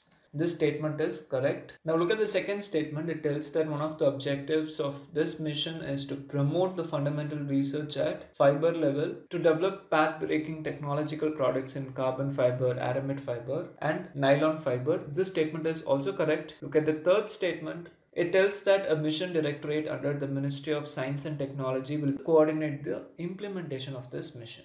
This statement is incorrect. There will be a mission directorate which will be operational to implement this mission, but it will function under the Ministry of Textiles, not under the Ministry of Science and Technology. So here the correct answer is option B, 1 and 2 only. Now let us move on to the next question. This question is about democracy index. The question is, India has slipped 10 places to 51st position in the Global Ranking of Democracy Index 2019. Which of the following institutions has released this index? Here the correct answer is option C, Economic Intelligence Unit. See, this Economic Intelligence Unit is the research and analysis wing of the Economist Group, which is based at United Kingdom. This Economic Intelligence Unit compiles and releases this index. See, this index provides a snapshot of the state of democracy worldwide for 165 independent states and 2 territories. This democracy index is based on 5 categories: electoral process and pluralism, civil liberties, the functioning of government, political participation, and political culture. Based on their scores on 60 indicators within these 5 categories, each country is then classified as one of the 4 types of regime. Full democracy, whose scores are greater than 8, then flawed democracy, whose scores are greater than 6 and less than or equal to 8, and then hybrid regime, where scores are greater than 4 and less than or equal to 6, and finally the authoritarian regime, where scores are less than or equal to 4. The 12th edition of the Democracy Index, which was released in the month of Jan, finds that the average global score has fallen from 5.48 in 2018 to 5.44 in 2019. And this is the worst average global score since the first Democracy Index in 2006. See, in this index, India slipped 10 places to 51st position in the global ranking as given in the question. The primary cause for this downward trend is the erosion of civil liberties in India. India's overall score fell from 7.23 in 2018 to 6.90 in 2019. So India is included under flawed democracy category. So this is all that you need to know from this index. Also know that the Economic Intelligence Unit releases Government e-Payments Adoption Ranking, then Global Livability Ranking and Inclusive Internet Index. So the correct answer to this question is option C, Economic Intelligence Unit. Now let us move on to the next question. This question is about pangolins. Pangolins were in news in the month of February because the World Pangolin Day is celebrated on 15th of February. And there was also one more news that scientists have successfully radio tagged Indian pangolin for the first time. Here, radio tagging involves attaching a transmitter to pangolin to monitor its movement. So the radio tagging will help to understand its habits and also to understand the pangolin smuggling syndicates that involves right from poachers to smugglers. Now let us see what are pangolins. They are actually mammals, but many people think they are reptiles. They are the only mammals that are fully covered in scales. So remember this fact, pangolins are mammals, not reptiles. These pangolins use their scales to protect themselves from predators in the wild. That is, if under threat, pangolins will immediately curl into a tight ball and it will use their sharp scaled tails to defend themselves. And this is how they survive from their predators. See, pangolins eat ants, termites and larvae, and often they are called as the scaly ant eaters. They have no teeth and they pick up food with their sticky tongue. Know that their tongue can sometimes reach lengths greater than the animal's body. And also know that most of the pangolins are nocturnal mammals. There are 8 types of pangolins across the world. The list is given here for your reference. Out of these 8 types, you can find Indian pangolin and Chinese pangolin manus in India. The Indian pangolin occurs sporadically throughout the plains and the Himalayan foothills to southern India. And in northeast India, you can find the Chinese pangolin manus. This Chinese pangolin's range extends to Southeast Asia. Now let us see the protection status of both these species. Both these species are listed under Schedule 1 of the Wildlife Protection Act of 1972 and also under Appendix 1 of CITES. Whereas the IUCN status differs, the IUCN status of Indian pangolin is endangered, whereas that of Chinese pangolin is critically endangered. Know that since 2016, all the 8 pangolin species have been transferred from Appendix 2 to Appendix 1 of CITES, that is the Convention on International Trade in Endangered Species. This Appendix 1 provides the highest degree of protection and it prohibits any international commercial trade and it is permitted only in exceptional cases. So we can see that pangolins are illegally traded, that is, they are trafficked animals. Why? Because their meat is considered a delicacy. And also if you see, pangolin scales are used in traditional medicine and folk remedies. So pangolins are always in high demand in countries like China, Vietnam and the nearby countries. Therefore, to check the illegal trade, all the 8 pangolin species are protected under national and international laws and they are also placed in Appendix 1 of CITES. But if you see, still there is growing international illegal trade in pangolins. So you can find that pangolins are among the most trafficked wildlife species in the world. This is in brief about pangolins. Now look at this question. 3 statements are given and you need to choose those statements which are correct. Look at the first statement. It tells that pangolins are reptile species that are fully covered in scales. This statement is wrong. And we saw that pangolins are the only mammals that are fully covered with scales. So you can eliminate statement 1. Thereby you can eliminate options A and D. Now all you need to find is if the third statement is correct or not. Only Indian pangolin and Chinese pangolin manus are found in India. Yes, this statement is correct. So the correct answer here is option C, 2 and 3 only. You need not even look at the second statement because it's quite factual. You might not be sure if all the 8 species of pangolins are included in the appendix 1 of CITES. So sometimes go by the elimination technique to arrive at the answer. Here, if you are able to ensure that if the third statement is correct, you can arrive at the answer, which is option C, 2 and 3 only. Now let us move on to the next question. This question has been framed based on a recent announcement made in the Union Budget 2020-2021. In this budget, the government has increased the insurance cover on bank deposits from 1 lakh rupees to 5 lakh rupees. This means that in case of an unlikely bank failure, deposits up to 5 lakh is insured and is paid back to the depositor. So who insures the bank deposits? And what are the banks that are eligible for insurance of bank deposits? As you can see in this question, the deposits are insured by Deposit Insurance and Credit Guarantee Corporation. Know that it was established as per the Deposit Insurance and Credit Guarantee Corporation Act of 1961. It was established for the purpose of insuring the deposits and guaranteeing the credit facilities. Now the question is, which are those banks that are covered by Deposit Insurance Scheme? It includes all commercial banks, including the branches of foreign banks that are functioning in India. Then it includes local area banks and also regional rural banks. And also it includes cooperative banks. So these are the banks that are covered by Deposit Insurance Scheme of this Deposit Insurance and Credit Guarantee Corporation. So the deposits made in all these 4 banks are insured by Deposit Insurance and Credit Guarantee Corporation. Hence the correct answer is option D, 1, 2, 3 and 4. Many times you get a question on Union Budget. It would be based on an announcement made in the Union Budget or based on some statistics that was released in the recent economic survey. So always try to know the relevant schemes, relevant statutory bodies related to a particular announcement or the relevant concepts related to a particular statistics. Now let us move on to the next question. This question is about an important scheme of the Government of India, which is PM Kisan scheme. That is the Pradhan Mantri Kisan Samman Nidhi. Now why it was in news in the month of February? Because this scheme completed 1 year of launch. It was formally launched in February 2019. Note that it is a central sector scheme. Central sector means 100% funding by the central government. The nodal ministry for implementing this scheme is the Ministry of Agriculture and Farmers Welfare. Now this scheme was launched by the government to augment the income of the farmers. So basically this scheme provides income support to all the landholding farmer families across the country. So this would enable the farmers to take care of their expenses related to agriculture and allied activities as well as their domestic needs. Under this scheme, a total amount of rupees 6,000 is transferred every year. It is being transferred in 3 installments. Once in 4 months, 2,000 rupees is being transferred in every installments. This scheme involves direct benefit transfer. So the monetary benefits would be directly transferred into the bank accounts of the farmers.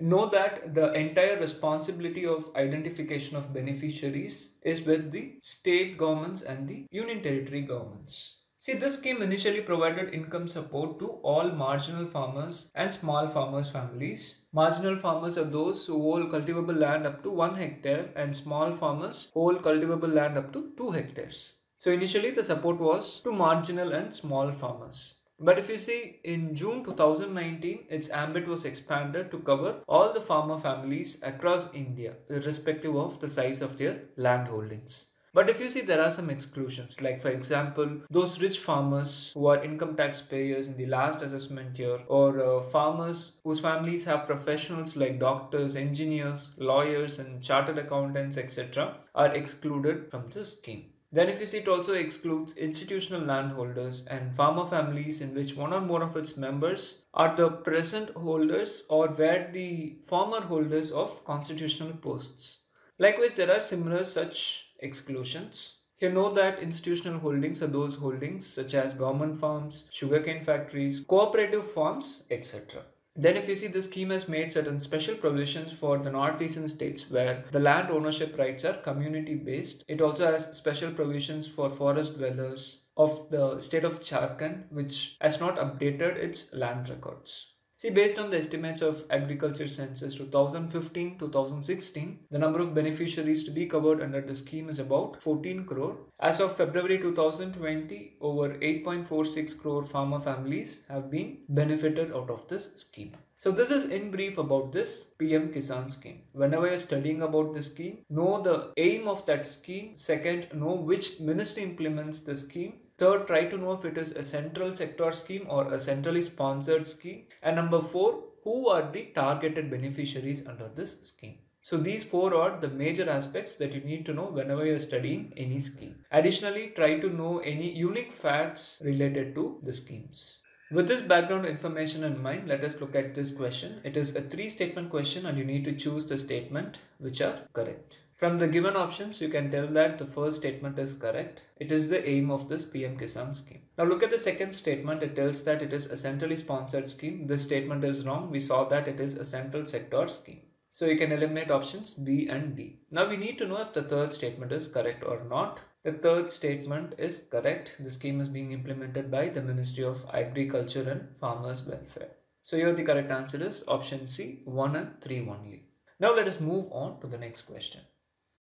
This question is about micro-targeting. The question is, the term micro-targeting sometimes seen in news is related to.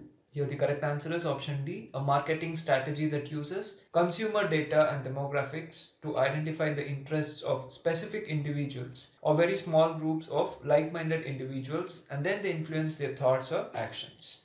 See, it is basically a marketing strategy that uses people's data about what they like, who they are connected to, what their demographics are, what they have purchased, and more. The purpose is to segment them into small groups for content targeting. See, it is used mostly in online commercials. But this term was first used during American elections campaign lobbying. So in this way, micro-targeting is a strategic process that is intended to influence the voters through the direct transmission of stimuli, which are formed based on the preferences and characteristics of an individual.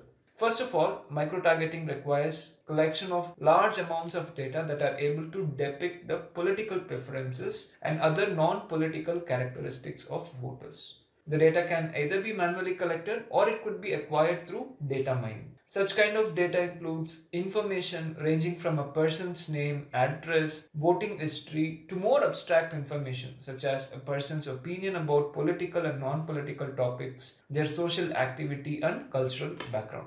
After this information is gathered, this data is then processed with the aid of appropriate machine learning algorithms. Based on the algorithmic results, they can generate messages or they can plan actions that are aimed at influencing each specific subgroup or person. So, by analyzing specific data sets, the political parties can achieve a highly detailed understanding of the voters' behavior, opinions, and feelings of voters, and this allows the political parties to cluster the voters in complex groups. Then what the political parties will do is that they will target with online political advertisements that are related to that particular cluster's concerns and that are in line with their opinions. And these online messages can only be seen by those voters in the targeted clusters. So this is what is called as micro-targeting. Now with the help of micro-targeting, the political parties can reach voters with customized information that is relevant to those voters. So in simple terms, we can say micro-targeting is a marketing strategy that uses consumer data and demographics to identify the interests of specific individuals or very small groups of like-minded individuals, and then they influence their thoughts or actions. See, the important goal of micro-targeting is to know the target audience so well that messages get delivered through the targeted preferred communication channel itself.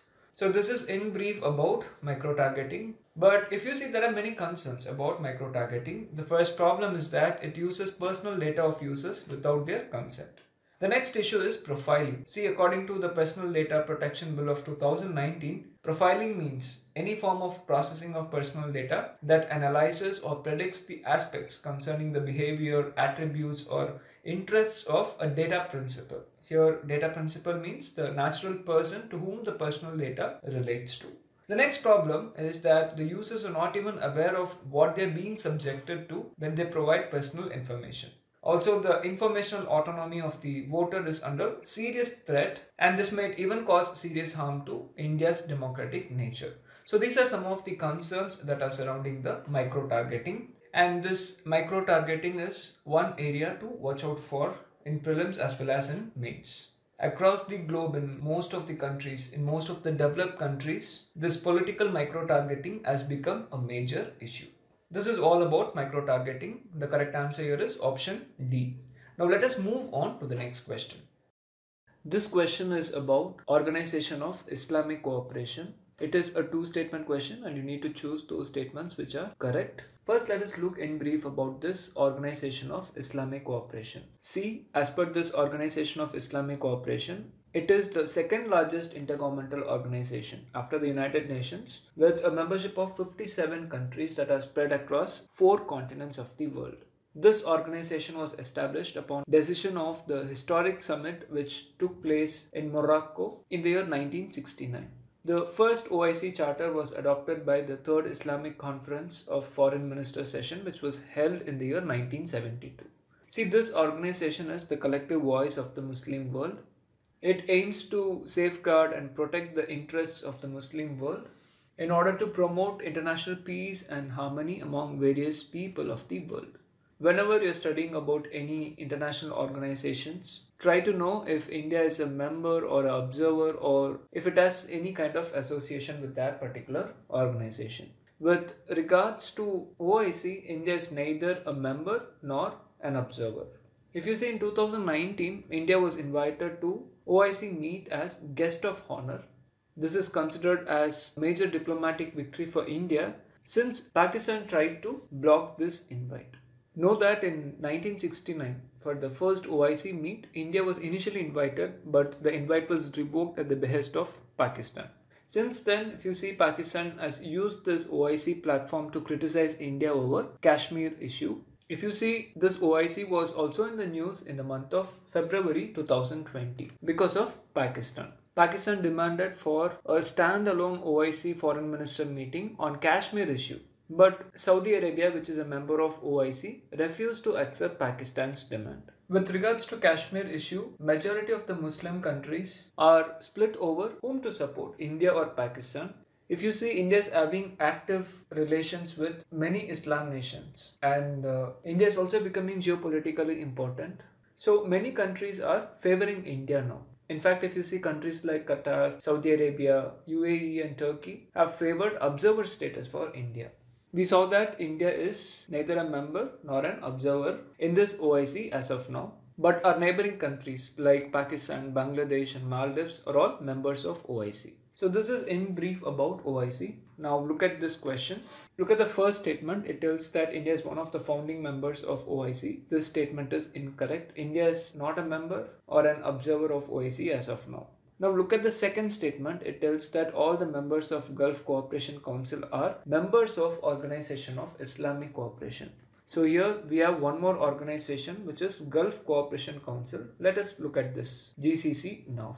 See, it is a regional intergovernmental organization which is located in Middle East. Currently, this council has 6 members, and if you see, it is basically a political and economic alliance. The 6 members are Saudi Arabia, Kuwait, the United Arab Emirates, Qatar, Bahrain and Oman. And all these 6 members of GCC are also members of OIC, that is the Organization of Islamic Cooperation. So the second statement is a correct statement. Now we need to choose those statements which are correct. The correct answer here is option B, 2 only.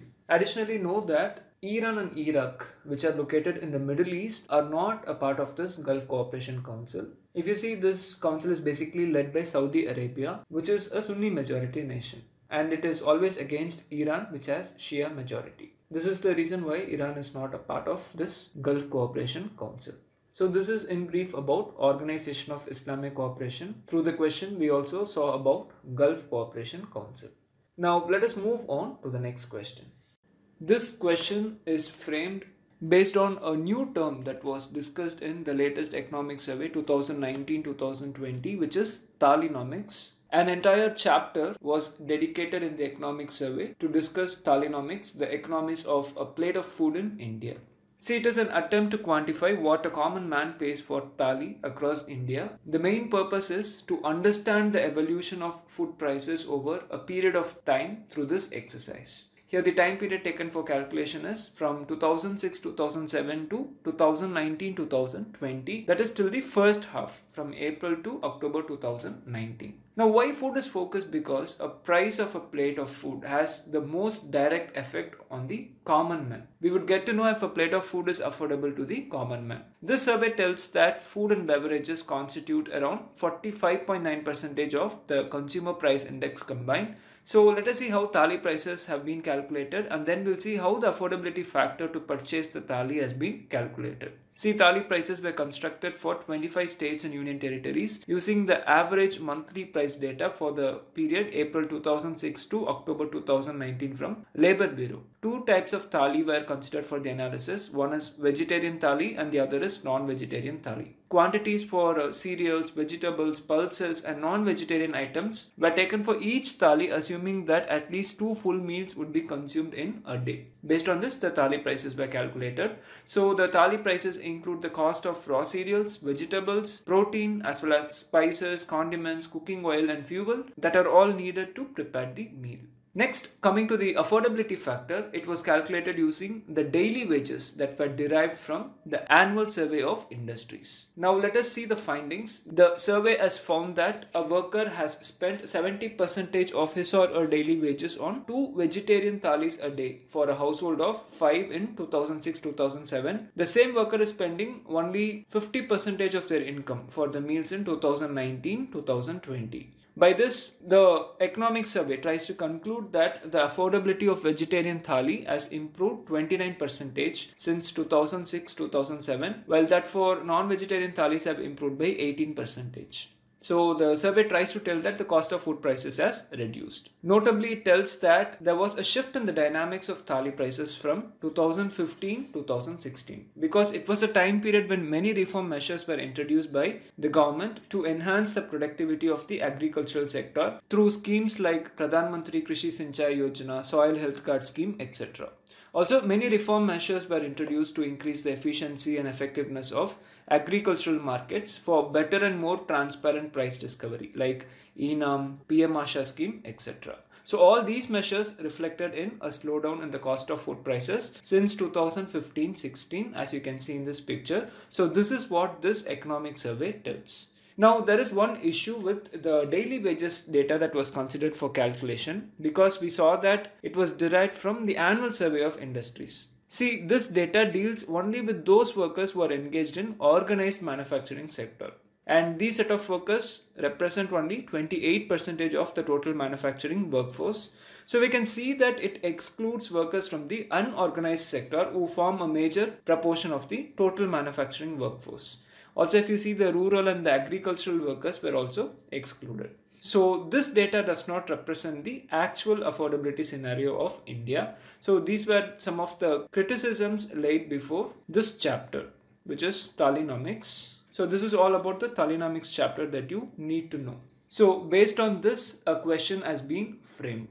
The latest economic survey 2019-20 discussed a new term called Thalinomics. In this context, which one of the following statements is not correct? Look at option A. It tells that this Thalinomics is an attempt to quantify what a common man pays for a thali across India. Yes, this statement is correct. Look at option B. It tells that the main purpose is to understand the evolution of food prices over a period of time. Yes, this statement is also correct. Look at option C. It tells that the wages of workers engaged in unorganized sector were considered for the analysis. This statement is incorrect because we saw that the workers' wage data was taken from the annual survey of industries, and this data represents only the organized workers from the manufacturing workforce. So option C is the correct answer here. Option D is correct. As we saw, the year 2015-16 is considered as a year when there was a shift in the dynamics of thali prices. So the correct answer here is option C. Now let us move on to the next question. This question is about Pradhan Mantri Kanij Kshetra Kalyan Yojana. In this, Kanij Kshetra means mineral zone and Kalyan means welfare. From this meaning, you can easily say that both the statements that are given in this question are incorrect since they are not related to safeguarding cultural heritage of India. It is something related to minerals and mining. Now let us look at this scheme in detail. See, this scheme was launched in 2015. It is meant to provide for the welfare of areas and people who are affected by mining related operations. It will be done by using the funds generated by district mineral foundations. The most productive mining areas in the country are largely those areas that are inhabited by the scheduled tribes. Therefore, this scheme is focused on safeguarding the health, environment and economic conditions of the tribals and providing them with opportunities to benefit from the vast mineral resources that are extracted from the areas where they live. So this scheme will be implemented by the District Mineral Foundations or DMFs. See, the Mines and Minerals Development and Regulation Amendment Act of 2015 mandated the setting up of District Mineral Foundations in all districts across India that are affected by mining related operations. So these district mineral foundations will be a trust that is set up under the Act as a non-profit body, and they will work for the interest and benefit of persons and areas affected by mining related operations in such a manner as prescribed by the relevant state governments. So often you can see in news that district mineral foundations in some of the states were doing some kind of welfare activities. If you see, in February there was a news in the state of Madhya Pradesh where the District Mineral Foundation actually helped the farmers in Singrauli area to grow vegetables by granting monetary assistance.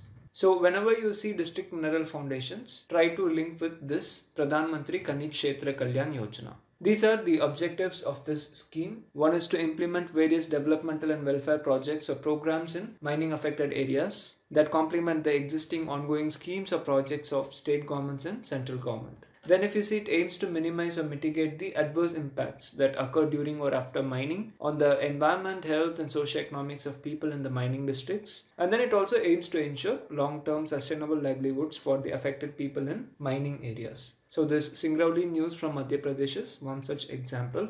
Here I have an idea that all areas that are directly affected by mining related operations as well as those areas that are indirectly affected by such operations are covered under this scheme. Here, directly affected areas means those areas where direct mining related operations like excavation or mining or blasting or beneficiation or waste disposal takes place, and indirectly affected areas are those where the negative impacts of mining in the form of deterioration of water quality or soil quality or air quality, also reduction in stream flows, depletion of groundwater, congestion, pollution, etc. that all happen due to mining operations. This scheme includes all aspects of living to ensure substantial improvement in the quality of life. The high priority areas will get at least 60% share of the funds. These are some of the areas where the work will be carried out with the help of the funds from this scheme. And the balance funds will be spent for creating a supportive and conducive living environment, like on making roads, bridges, railways, waterways, irrigation, and on alternative energy sources. So this way the government is facilitating mainstreaming of the people from lower strata of society, the tribals and forest dwellers who have no money and who are affected the most from mining activities.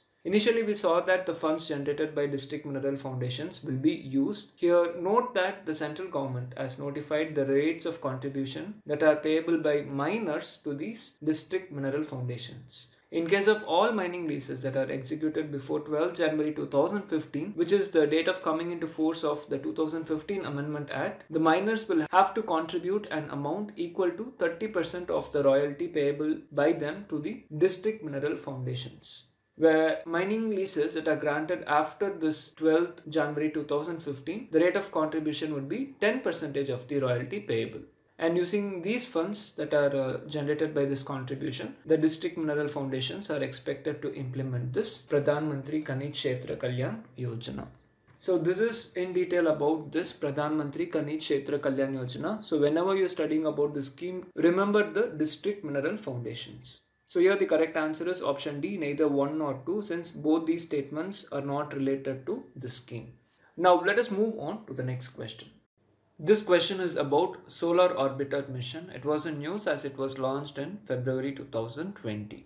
This is a two-statement question and you need to choose those statements which are correct. Now let us see in brief about this mission, then let us come back to the question. See, it is a 7-year mission which has been launched together by the European Space Agency and NASA. It is managed and financed mainly by the European Space Agency, and NASA has provided the launcher and it has also contributed certain instruments. See, the sun sends out a constant flow of charged particles, which is called the solar wind. This solar wind ultimately travels past all the planets to some 3 times the distance to Pluto before being impeded by the interstellar medium. So this forms a giant bubble around the sun and its planets, and this region is called as the heliosphere. So the solar wind that is emanating from the sun creates a bubble that extends far past the orbits of the planets. And this bubble is the heliosphere. It is shaped like a long windsock as it moves with the sun through interstellar space. This picture gives a simple depiction of how a heliosphere will be.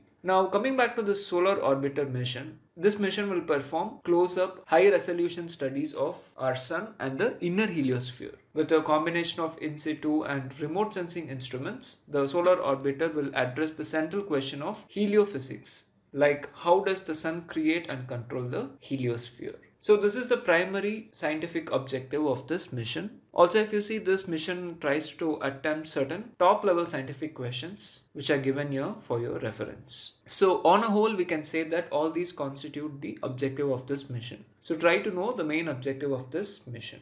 This solar orbiter is intended to bear the fierce heat and carry its telescopes to just 1/4 of Earth's distance from our nearest star, which is Sun. At its closest point, the spacecraft will be within the orbit of Mercury. At this point, the spacecraft will be exposed to sunlight 13 times more intense than what we feel on Earth. So this solar orbiter will be the first satellite to provide close-up views of the Sun's polar regions, which are very difficult to see from Earth. The solar orbiter will also provide images from high latitudes. It will also be able to see solar storms that are building up over an extended period from the same viewpoint. So it will be delivering data of parts of the sun that are not visible from the Earth. So this is in brief about this solar orbiter mission. Now with this information in mind, let us look at this question. It is a 2-statement question and you need to choose those statements which are correct. Here the first statement is correct. It is a cooperative mission between the European Space Agency and NASA. The second statement is incorrect because the aim of this mission is not to perform close-up high-resolution studies of the sun and its corona. The objective of this mission is how does the sun create and control the heliosphere. It is not about corona. So the second statement goes wrong. The correct answer to this question is option A, 1 only. If you remember, there is a Parker Solar Probe initiative which was launched into the space in August 2018 to understand the sun's corona. We have discussed about this Parker Solar Probe in our September series. So the correct answer to this question is option A, 1 only. Now let us move on to the next question. This question is about the National Registry of Assisted Reproductive Technology, that is ART clinics and banks in India, in short called as NRACBI. It is a 3-statement question and you need to choose the statements that are correct. First, let us see about this registry and then we shall get back to the question. See, according to the guidelines of ART clinics in India, assisted reproductive technology includes all techniques that attempt to obtain a pregnancy by manipulating the sperm or the oocyte outside the body and transferring the gamete or embryo into the uterus. Here, ovum or oocyte is the female gamete that is produced in the ovary, and oocytes and sperm are called as gametes. See, this registry works under the Indian Council of Medical Research. This registry was set up with a view to provide appropriate help and assistance to all those who are engaged in taking care of infertility problems across India through the practice of any techniques like in vitro fertilization, embryo transfer. If you see, totally there are 23 such techniques. Next, know that it is mandatory to all the art clinics and banks to register under this national registry. Each registrant will be given a unique registration number by the ICMR, that is the Indian Council of Medical Research, and this could be used by the registrant in any legitimate purpose. As of now, if you see, this registry has enrolled more than 500 art clinics in India. But the registry has not enrolled any art bank. So remember this major difference. See, the enrollment number has been given to those art clinics which have successfully submitted duly filled prescribed pro forma, and this enrollment is based on the minimum infrastructure facilities, trained manpower and procedure being undertaken at an art clinic. The enrollment number is neither a sign of registration nor a sign of accreditation. So remember this fact as well. Also remember, this registry has not accredited any art clinic or any art bank in India. And currently no registration number has been issued to any art clinic or art bank. Only enrollment has been done, and that too only to the art clinics as of now. Next thing which you need to know is that art clinic working on the principle other than those of modern medicines will not be recognized or accredited by ICMR. So those art clinics that uses other systems of medicine like homeopathy, Unani, Ayurveda, Siddha, the traditional Tibetan medicine, that is the Sova Rigpa medicine, they all need not apply to be registered. Now with respect to this registry, also know that recently in Feb 2020, the Union Cabinet approved a historic bill for the welfare of women in the country. This bill is called as Assisted Reproductive Technology Regulation Bill of 2020. This bill provides for National Registry and Registration Authority to maintain a central database and assist the National Board in its functioning. The National Board shall lay down code of conduct to be observed by persons who are working at clinics to set the minimum standards of physical infrastructure, laboratory and diagnostic equipment and expert manpower to be employed by clinics and banks. So this is in brief about this National Registry of Art Clinics and Banks in India. Now with this information, let us look at this question. As we saw, it is a 3-statement question and you need to choose those statements which are correct. Look at the first statement, it is wrong. This registry functions under the Indian Council of Medical Research, not Central Drug Standard Control Organization. Look at the second statement, it tells that art clinics and banks may register under the National Registry of Art Clinics and Banks in India on voluntary basis. Now, this statement is incorrect because we saw that it is mandatory to all the art clinics and banks to register under this National Registry. Now look at the third statement. It tells that all art clinics using modern and traditional systems of medicines are recognized. This statement is also wrong. We saw that only those art clinics with modern system of medicine are recognized under this registry. So here all the 3 statements are wrong. The correct answer is option D, none of the above. Now let us move on to the next question. This question is basically a pair-based question. 4 pairs are given, zones and their purpose. Protected Agriculture Zone, Coastal Economic Zone, Special Economic Zone, National Investment and Manufacturing Zone. See, this question has been framed to discuss about Protected Agriculture Zone. So what is this Protected Agriculture Zone? See, recently in the month of February, the government of Tamil Nadu passed the Tamil Nadu Protected Agricultural Zone Development Bill 2020. To know why this bill was passed by Tamil Nadu in the month of February, you need to know about one more background news, which was an amendment made to the Environment Impact Assessment Notification of 2006. See, under this notification, prior environmental clearance is required for developmental projects across India.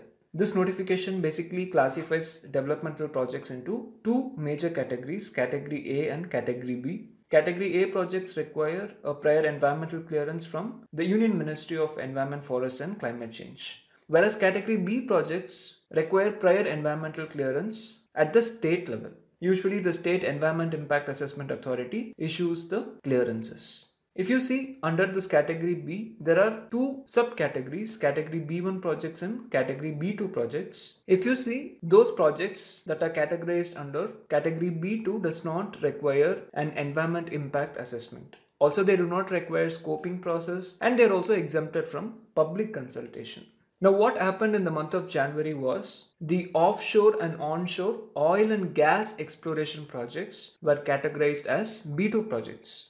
It means now there is no environment impact assessment required, and also there is no necessity for public consultation for oil and gas exploration projects that are happening offshore and onshore.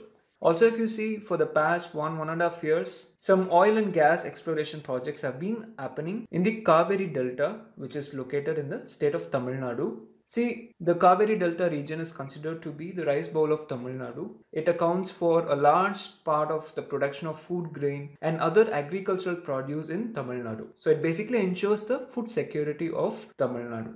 But if you see the non-farming activities like oil and gas exploration were affecting the agricultural activities in this delta region and thus threatening the food security of Tamil Nadu. So in order to protect the agriculture in this region, the Tamil Nadu Protected Agricultural Zone Development Bill 2020 was introduced and passed in the State Legislative Assembly of Tamil Nadu. So this is the background news.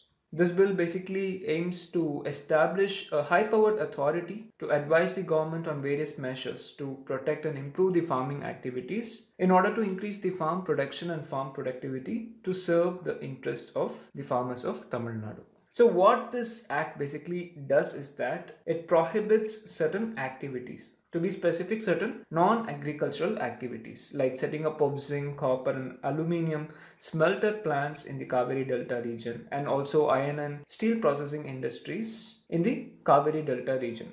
To be specific, in those areas that are declared as protected zones. Also, if you see the exploration, drilling and extraction of oil and natural gas, which we were discussing now, have all been banned in this region. This includes coal bed methane extraction, shale gas extraction and other similar hydrocarbon extractions from this region. So this protected agricultural zone is basically a zone declared by the state government of Tamil Nadu in order to protect Kaveri Delta. The purpose is not to promote the export of agricultural commodities. So the first pair goes wrong. So as a part of this question, we also saw one more topic, which was the recent amendment made to the Environment Impact Assessment Notification of 2006. Now look at the second pair, Coastal Economic Zone. We discussed in detail about this Coastal Economic Zone in our 8th question previously, and the purpose is to develop port proximate industrial clusters. So the second pair is correct. Now look at the third pair, Special Economic Zone, promote export of goods and services. Yes, this pair is also correct. The main purpose of the Special Economic Zones in India is to promote export of goods and services. In this background, note that the Special Economic Zones policy was announced in the year 2000. Later, the Special Economic Zones Act was passed in the year 2005. In simple terms, a special economic zone is a geographical region that has more liberal economic laws than the typical economic laws that are existing in the rest of India. These are some of the objectives of special economic zones, like generation of additional economic activity, promotion of exports of goods and services as we saw, and other related activities. So the third pair here is correct. Now look at the fourth pair, National Investment and Manufacturing Zone, promote world-class manufacturing activity. Yes, this pair is correctly matched. See, these zones are one of the most important instruments of National Manufacturing Policy of the year 2011. These are basically large areas of developed land with the required ecosystem for promoting world-class manufacturing activity. So it focuses on manufacturing growth and employment generation. See, these zones are different from the special economic zones in terms of size, level of infrastructure planning, governance structures related to regulatory procedures, and also different in terms of exit policies. So just try to know the difference between NIMZs and SEZs. So here the correct answer is option C, 2, 3 and 4. If you can eliminate the first pair, you can easily arrive at the answer, which is option C. Now let us move on to the next question.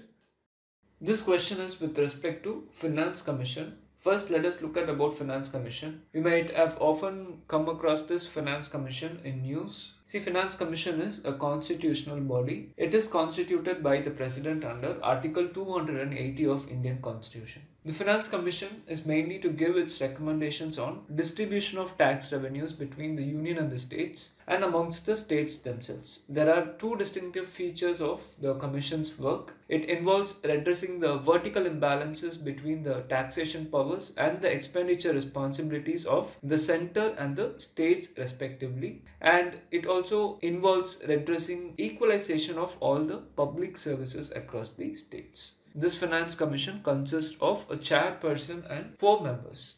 As per Article 280, Clause 3 of Indian Constitution, it is the duty of Finance Commission to make recommendations to the President with respect to the distribution between the Union and the states of the net proceeds of taxes, which are to be divided between them, and also the allocation between the states of the respective shares of such proceeds.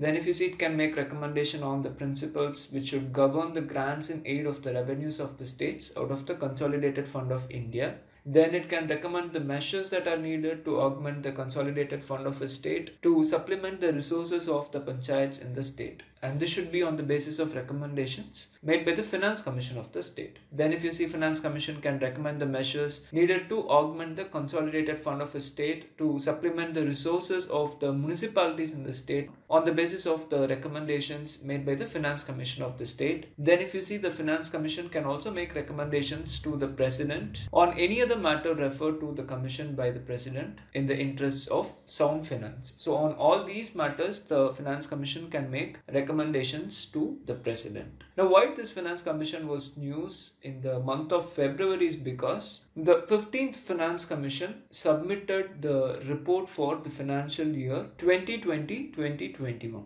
in the month of December 2019 to the President. And the report of this 15th Finance Commission for the financial year 2020-2021 was tabled in the Parliament on 1st of February 2020, when the Union Budget was also tabled in the Parliament. So this is the reason why the Finance Commission was in news in the month of February. See, initially this 15th Finance Commission was constituted by the President of India in 2017 to make recommendations for a period of 5 years from 1st April 2020 to 31st March 2025. But again in November 2019, a Gazette notification mandated this 15th Finance Commission to submit the report for the financial year 2020-2021 by 30th November 2019.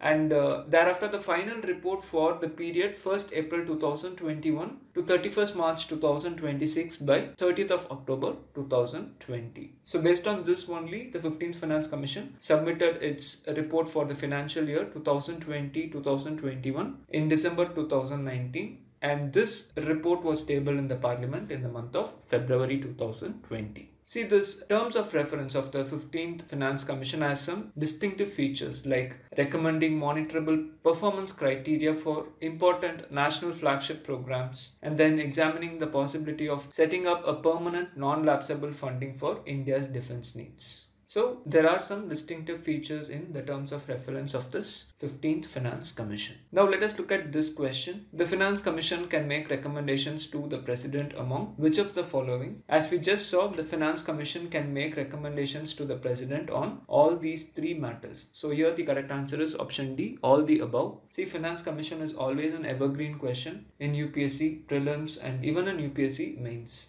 If you remember, even in 2019 prelims, there was a question on Finance Commission. And even in the previous year's mains, there were questions related to the terms of reference of the then Finance Commissions. So you can always expect a question on such evergreen topics.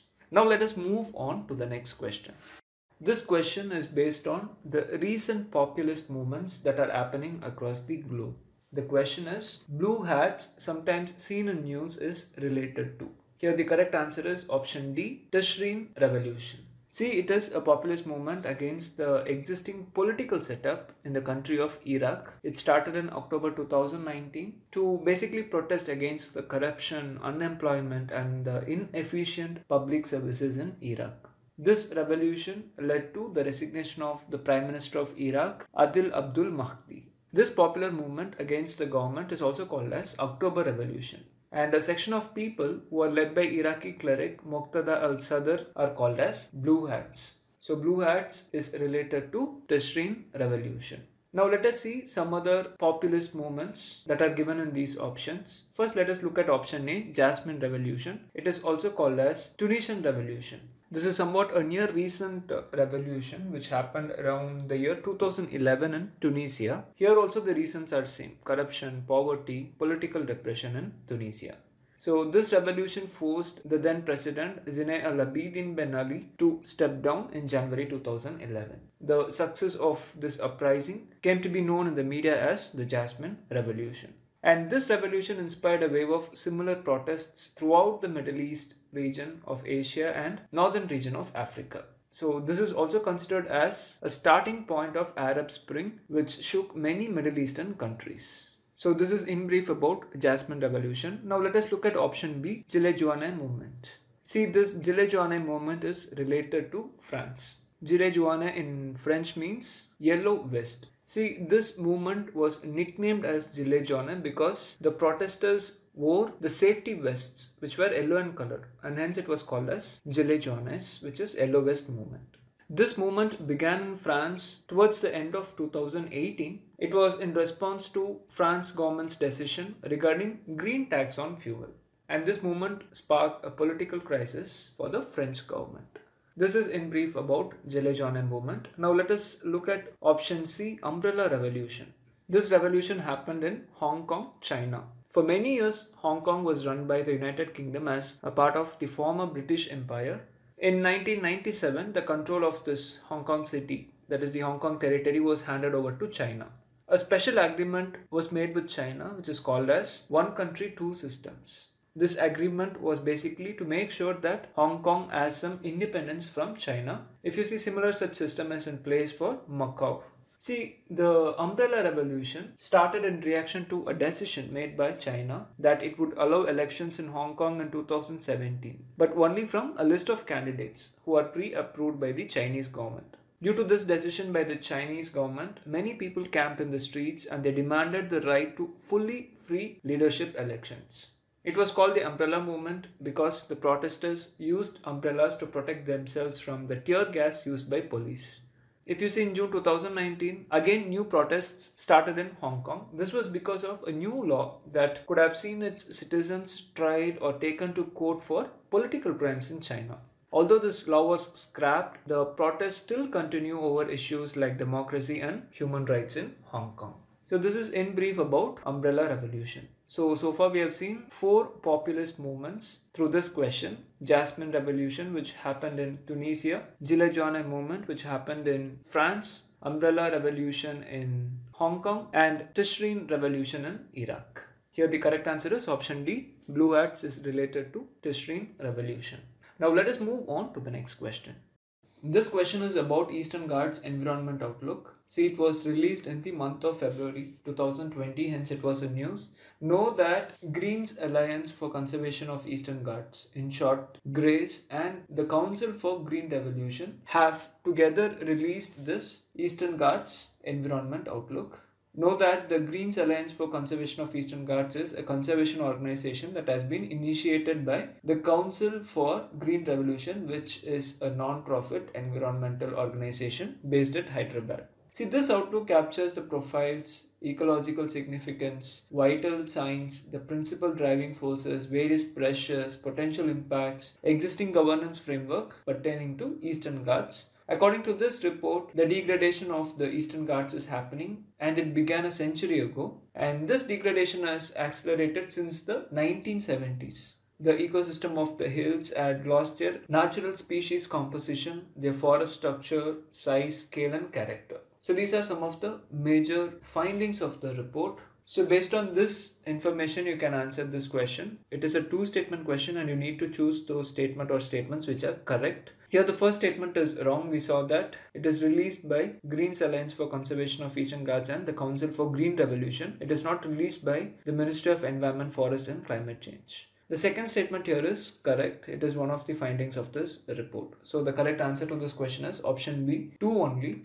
Also, if you see, this outlook has reported that the tribes in this Eastern Ghats region are also under threat. Their lands have become sites for secret dumping of toxic waste, illegal mining, poaching and hunting, including human trafficking. So, to conserve the existing biodiversity of this region, the report has recommended to declare the historically and culturally significant mountains of the Eastern Ghats as UNESCO Cultural Heritage Site. So this was one of the major recommendations of this outlook. You can find some other recommendations given by this Eastern Ghats Environment Outlook here. And here we have given you some facts about Eastern Ghats, which is self-explanatory. Just have an idea about these facts.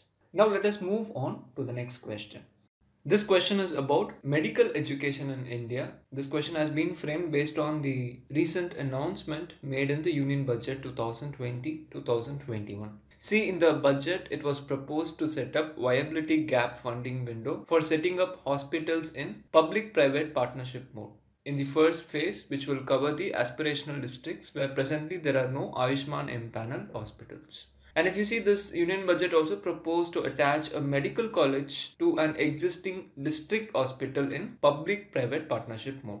Those states that fully allow the facilities of the hospital to the medical college and who wish to provide land at a concession would be able to receive viability gap funding. So in this context, let us discuss some of the important constitutional as well as statutory provisions regarding healthcare in India. Know that public health and sanitation, hospitals and dispensaries is a state subject, and education including medical education is in the concurrent list of the 7th schedule of Indian Constitution. So note this difference. Also, if you see, in 2019 there was current affairs with regards to health sector, which was the enactment of National Medical Commission Act 2019. As per the provisions of this act, National Medical Commission will replace Medical Council of India. It was thought that by February this National Medical Commission would come into existence, but as of now, Medical Council of India exists. In January 2020, there was one more news on this National Medical Commission. The chairperson of this National Medical Commission was appointed by the President. But know that as of now, the National Medical Commission has not yet come into force. So these are some of the recent current affairs related to health sector in India. We saw that in the Union Budget, public-private partnership mode in healthcare was permitted. This is under the existing Establishment of Medical College regulations of 1999. As per clause 2.5, it prescribes that the appropriate government may allow utilization of facilities of a hospital owned and managed by it for establishing a medical college by a person or agency or trust or society or company by entering into a memorandum of understanding for this purpose. Therefore, the proposed step, that is public-private partnership mode in healthcare, is eligible to be allowed legally. However, the hospital to be linked with private medical college would be of minimum 300 beds with necessary infrastructural facilities that are capable of being developed into a teaching institution for the proposed medical college. So in this direction, the Niti Aayog has come out with draft norms to link the existing private medical colleges with district hospitals through viability gap funding as announced in the Union Budget for the aspirational districts. So the government's intention is to offer the district hospitals to the private sector without compromising on the interest of patients in order to provide quality healthcare across India. But if you see, there is strong criticism against this proposal of public-private partnership mode in healthcare because it may lead to dominance of corporate sector similar to telecom sector where government has lost the effective control over a period of time. So these are some of the concerns related to health sector announcement made in the Union Budget. Now look at this question. 3 statements are given and you need to choose those statements which are correct. Here the first 2 statements are correct. Public health and sanitation hospitals and dispensaries is listed under the state list and education including medical education is listed in the concurrent list. But if you see here, the third statement is incorrect because as per MCI's Establishment of Medical College Regulations 1999, an appropriate government shall be permitted. Here the government can be the central government or the state governments. So here the central government has authority to allow private sector in medical education. So here the correct answer is option A, 1 and 2 only. Now let us move on to the next question. In this question, we will be discussing the administrative machinery of the Election Commission at the state level, and we'll also discuss in brief about an important provision of the Representation of the People Act of 1951, which is Section 28A. First, let us see about the election administrative machinery at the state level. As per the Representation of People Act of 1951, the Election Commission of India, in consultation with the state or union territory, shall designate or nominate an officer of the state or union territory as the Chief Electoral Officer. Under the superintendent's direction and control of the Election Commission, the Chief Electoral Officer of each state shall supervise the conduct of elections in the state. Similarly, the Election Commission of India nominates or designates an officer of the state government as the District Election Officer in consultation with the state, and he or she works under the superintendence of the Chief Electoral Officer. The District Election Officer shall coordinate and supervise all work in the district or the area within his or her jurisdiction in connection with the conduct of all elections. Similarly, if you see, the Election Commissioner of India nominates a returning officer for every constituency. He or she shall be an officer of the state or the local authority. And if you see, the Election Commission of India is empowered to designate or nominate the same person as the returning officer for more than one constituency as well. So the returning officer is responsible for effectively conducting the elections in the manner provided by the Representation of People Act of 1951.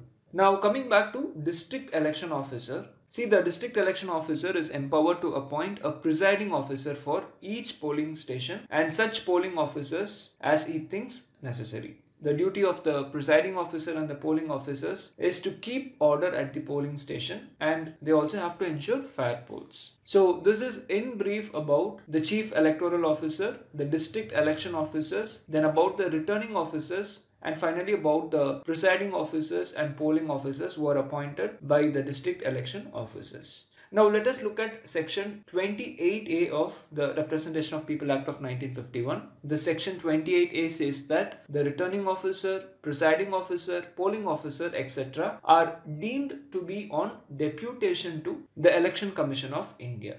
Here also note that any police officer who is designated for the time being by the state government for the conduct of any election is also on deputation to the Election Commission of India. This period starts from the date of the notification calling for such election and ends with the date of declaration of the results of such election. So within this time period, all these officers are considered to be on deputation to the Election Commission of India. So they will be reporting to the Election Commission of India. So they are subject to the control, superintendence and discipline of the Election Commission.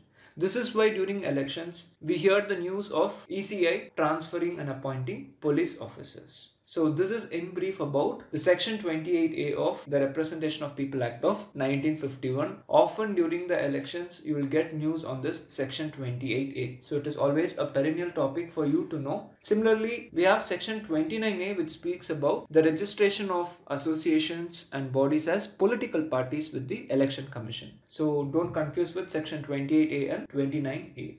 28A is related to deputation to Election Commission. Here the consultation of the state government or the respective union territory government is necessary to appoint any officers as returning officer, presiding officer or polling officers. So remember this fact. Now look at this question. It is a two-statement question and you need to choose those statements which are correct. Here the first statement is incorrect. As we just saw, the consultation of the respective state or union territory government is required to appoint an officer of the state or union territory government by the Election Commission. The second statement is correct. Any police officer designated for the conduct of state elections is subject to the control, superintendence and discipline of the Election Commission. So here the correct answer is option B, 2 only, since you need to choose the correct statements. Now let us move on to the next question. This question has been framed based on two indices. One is Hank's Annual Misery Index and the second one is Global Hunger Index. Let us look at both these indices in brief and then let us look at the question. First, let us look at Misery Index. See, the concept of Misery Index was first developed by an American economist named Arthur Okun. We know that misery means a state of suffering or unhappiness. Hence, Arthur Okun developed Misery Index as an economy indicator to show how an average citizen is performing economically. The two parameters of Okun's index was the prevalent unemployment rate and the inflation rate. See, the indicator was initially applied to measure the health of the American economy under each president. Later, this index was further modified by several economists. One major modification was by Robert Barrow, who was also another American economist. His index is known as Barrow Misery Index. And few other changes was made by another American economist named Steve Hank. He built upon Barrow's index and began applying it to countries beyond the United States. So at present, it is called as the Hank's Annual Misery Index. This index has four components: rate of unemployment, inflation rate, bank lending rate, and the percentage change in real GDP per data. The higher readings on the first three elements are bad and make people more miserable. These are offset by a good, that is GDP per capita growth, and this is subtracted from the sum of bads. So this is how this Hank's Annual Misery Index is calculated. See, Hank's Annual Misery Index for 2019 was released in the month of February 2020, and hence this question has been framed. This 2019 index assessed 95 countries. Out of these 95 countries, India is ranked 35. If you see in 2018 index, it was ranked 44. Here, higher the rank, it means the country is more miserable. So from both these years' values, we can tell that India's ranking has become more miserable. One major issue was the higher lending rates in India. So this is in brief about Hank's Annual Misery Index. Now let us look at Global Hunger Index. It is an annual report that is jointly released by Concern Worldwide, an Irish aid agency, and Welthunger-Hilfe, a German charity. This hunger index is calculated based on four indicators. The four indicators and their weightage is given here for your reference. This index ranks countries on a 100-point scale. Here 0 is the best score, that is the country has no hunger, and 100 is the worst. And based on the score, the countries are classified into 5: low, moderate, serious, alarming, and extremely alarming. In 2019, the index was calculated for 117 countries. In this index, India ranked 102nd out of the 117 countries. The score was 30.3, so it came under the serious category. India suffered from a serious level of hunger. See, in 2000, India's score was 38.8. From 2000, the score has decreased continuously, or the level of hunger has decreased, except from 2000 to 2005. This graph will give you an idea about the scores of India. You can make use of this in your mains exam. This is in brief about Hank's Annual Misery Index and the Global Hunger Index. Now look at this question. It is a 3-statement question and you need to choose those statements which are not correct. Here, the first 2 statements are correct. They describe the respective indices. The third statement is incorrect because we saw that Hank's Annual Misery Index is prepared by an American economist, Steve Hank. It is not released by Concern Worldwide and Welthunger-Hilfe. Only the Global Hunger Index is jointly released by both these institutions. So the third statement is incorrect. Hence the correct answer for this question is option C, 3 only, since you need to choose those statements that are incorrect. Carefully read the question before you attempt the answers. Now let us move on to the next question. This question is about NISHTHA Program. See, NISHTHA stands for National Initiative for School Heads and Teachers Holistic Advancement. It is a capacity building program for improving quality of school education through integrated teacher training. It aims to build competencies among all the teachers and school principals at the elementary stage. Know that NISHTHA is the world's largest teachers training program of its kind. This program is launched by the Department of School Education and Literacy, which comes under the Ministry of Human Resource Development. See, this program was launched in August 2019 under the centrally sponsored scheme of Samagra Shiksha. Here I have an idea that the erstwhile schemes of Sarva Shiksha Abhiyan, Rashtriya Madhyamik Shiksha Abhiyan and strengthening of teacher training institutions have all been merged to form the scheme of Samagra Shiksha. This merger intends to give a holistic approach to school education. Now coming back to this NISHTHA program, the basic objective of this massive training program is to motivate and equip teachers and also to encourage and foster critical thinking in the students. So standardized training modules will be developed at national level for all states and union territories as a part of this program. Also, this mega capacity building program has been integrated with technology. This will ensure smooth facilitation, availability of digital content, and technology-enabled teaching methods to support the teachers. Also, a mobile app and learning management system based on Moodle, that is Modular Object-Oriented Dynamic Learning Environment, have been developed by NCERT. So this is in brief about this NISHTHA program. that you need to know from exam point of view. Now look at this question. Two statements are given and you need to choose the statements which are correct. Look at the first statement. It speaks about the objective of this program. It is correct. Look at the second statement. It tells that this NISHTHA program is a central sector scheme under Samagra Shiksha for the year 2019-2020. This statement is wrong because we saw that it is a centrally sponsored scheme, not a central sector scheme. So always have an idea about if a particular scheme is central sector scheme or a centrally sponsored scheme. So here the correct answer is option A, 1-1B. See, in 2017, there was a question on Vidyanjali Yojana, which was also an initiative of the Ministry of Human Resource Development. So sometimes you do get questions on the initiatives taken in education sector by the Ministry of Human Resource Development. So have an idea about this topic. Now here we have given you the highlights of this NISHTHA program and the expected outcomes. It is self-explanatory. So just have a look at the highlights and the expected outcomes of this NISHTHA program. Now let us move on to the next question. This question is about the State of India's Birds 2020 report. Two statements are given and you need to choose the correct statement or statements. First, let us look at this report. See, it is the first national level comprehensive assessment of the distribution range, trends in abundance and conservation status for most of the bird species that regularly occur in India. It assesses the status of 867 bird species based on the data contributed by various citizen science efforts in India, like Asian Water Bird Census, Bird Count India, the eBird platform, Common Bird Monitoring Program, Kerala Bird Atlas, etc. It also includes the data uploaded by the bird watchers to the online platform eBird.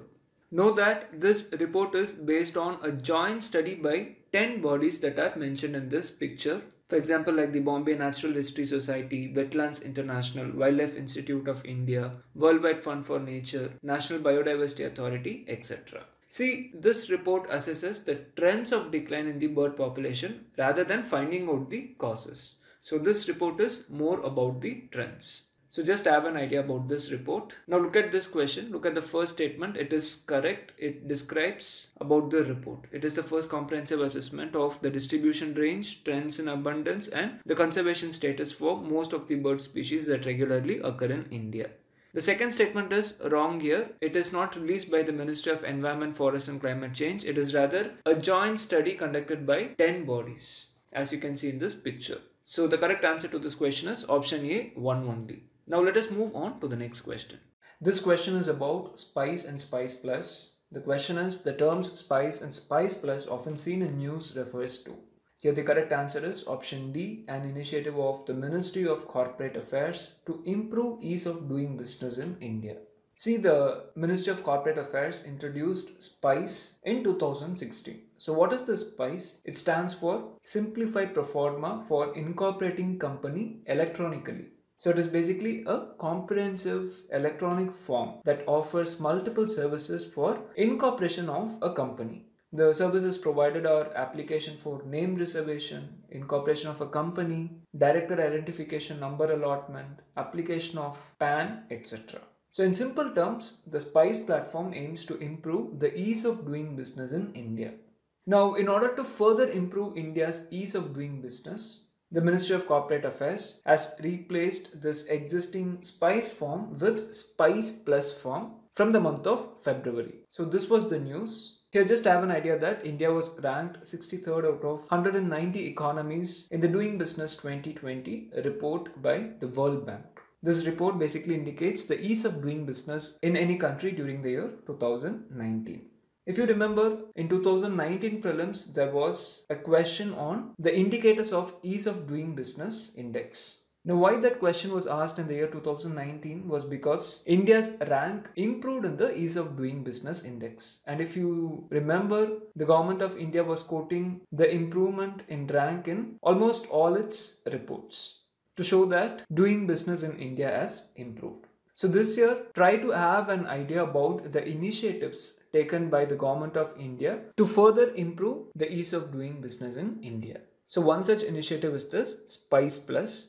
See, the SPICE Plus is an integrated web form which offers 10 services by 3 central government ministries and departments and 1 state government, which is Maharashtra. The central ministries that are involved are Ministry of Corporate Affairs, Ministry of Labor, and Department of Revenue that comes under the Ministry of Finance. So this platform would further save many procedures, time and cost for starting a business in India, and it would be applicable for all new company incorporations. Know that the Spice Plus has two parts which are mentioned here. Just have an idea about it. So SPICE and SPICE Plus are initiatives of the Ministry of Corporate Affairs to improve ease of doing business in India. So option D is the correct answer. In this context, also know about MCA 21. See, it is an e-governance initiative of the Ministry of Corporate Affairs. See, this MCA 21 enables easy and secure access of the services of the Ministry of Corporate Affairs to the corporate entities, professionals and citizens of India. It basically enables the business community to register a company and file statutory documents quickly and easily. So this is yet another e-governance initiative of Ministry of Corporate Affairs. So whenever you're studying a current affairs topic in specific about the initiatives of a particular ministry, try to also know the recent initiatives of that particular ministry. So try to compile it once and go through before the exam. Now let us move on to the next question. This question is about vegetable oil and oilseeds economy of India. First, let us know about vegetable oils. See, they are a group of fats that are derived from some seeds, nuts, cereal grains and fruits or even some parts of plants. Some of the oils are suitable for human consumption. They are called as edible vegetable oils, and some oils are not suitable for human consumption. They are called as non-edible vegetable oils. Here also know that an edible oil or an edible fat can also be extracted from the animals. See, India has a diverse agroecological condition, so it is favorable for growing many types of oilseed crops. There are 9 annual oilseed crops in India. These include 7 edible oilseeds. They are groundnut, rapeseed and mustard, then soybean, then sunflower, then sesame, and then safflower and Niger. And the 2 non-edible oilseeds are castor and linseed. India is one of the major oilseeds grower. At the same time, it is also one of the major importer of edible oils. India's vegetable oil economy is the world's 4th largest after USA, China and Brazil. Though being 4th largest, it is not the largest exporter, but rather an importer of edible oils because of increased domestic consumption. Around 60% of our edible oil demand is met from the imports. So the imported edible oil is more than the domestic production. Just remember this fact. It was estimated by the government that the total edible oil requirement by 2022 is at 33.2 million tons, assuming per capita consumption of about 22 kg per person a year. Therefore, the government aims to meet at least half the demand from domestic sources by the year 2022. So these are some facts related to edible oil in India. Now we will see some different measures taken by the government of India to increase the production and productivity of oilseeds. One was the Yellow Revolution, which was launched in 1986-1987 to increase the production of oilseeds like groundnut, mustard, soybean, safflower, sesame, sunflower, Niger, linseed and castor. Also, if you see it, in order to increase the productivity and production of oilseeds, Government of India is implementing National Mission on Oilseeds and Oil Palm. It is a centrally sponsored scheme that has been launched by the Ministry of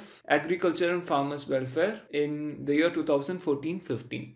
When we tell centrally sponsored, the expenditure is shared between the central and the state governments. For general category of states, it is 60:40. For northeastern and Himalayan states, it is 90:10. And from 2018-19, the scheme has been subsumed under National Food Security Mission. And all the intervention of this National Mission on Oilseeds and Oil Palm are undertaken as subcomponents of National Food Security Mission. So these are some facts related to edible oils. Now, why edible oils are important from exam point of view is because in the previous 2 years, there were questions on edible vegetable oils or say vegetable oils, as you can see here. So always try to know the relevant economy related facts regarding edible oil. Now look at this question. Consider the following statements. 2 statements are given and you need to choose the statement or statements that are correct. Look at the first statement. It tells that India is the largest exporter of edible vegetable oil. This statement is incorrect. India imports a huge quantity of edible vegetable oil. It is not the largest exporter. So the first statement goes wrong. Now look at the second statement. It tells that National Mission on Oilseeds and Oil Palm is a central sector scheme launched by Ministry of Agriculture and Farmers Welfare to increase the production of oilseeds. This statement is also incorrect because we saw that it is a centrally sponsored scheme, not a central sector scheme. So the correct answer to this question is option D, neither 1 nor 2, since you need to choose the correct statements. Now let us move on to the next question. This question is about Logistics Performance Index. See, this index is an interactive benchmarking tool which is created to help countries to identify the challenges and opportunities that they face in their performance on trade logistics and what they can do to improve their performance. This index is part of the report which is named as Connecting to Compete. This report is a biennial report which is released by World Bank. This report provides information on logistics infrastructure, service provision, cross-border trade facilitation and other aspects. So as a part of this report, Logistics Performance Index is released. See, the recent index was released for the year 2018. This index allows for comparisons across 160 countries. It consists of both qualitative and quantitative measures and helps the countries to build profiles of logistics friendliness. Then if you see, this index measures performance along the logistics supply chain within a country, and it offers two different perspectives, one at the international level and other at the domestic level. The International Logistics Performance Index provides qualitative evaluations of a country in 6 areas by its trading partners, that is the logistic professionals who are working outside the country. The 6 areas or indicators are given here for your reference. Next, if you look at the Domestic Logistics Performance Index, it provides both qualitative and quantitative assessments of a country by the logistics professionals who are working inside that country. So there are two perspectives, international and domestic. Now, before looking at the findings of the index, just have an idea about the classification of countries by the World Bank based on income. There are basically 4 classifications based on the GNI per capita. They are low income economies, lower middle income economies, upper middle income economies and high income economies. In this, India is in the lower middle income economy category. So just have an idea because this index uses this classification by the World Bank for its assessment. Now these are the major findings of this index. In this index, Germany is ranked at the top, followed by Sweden. So whenever you are studying about any index, try to have an idea about the findings related to India in that index in particular. Now with respect to India in this index, it has noted that India has emphasized logistics among its high priority economic reforms to meet the challenges of the large size of India, its congested hubs and its internal barriers to trading goods and services.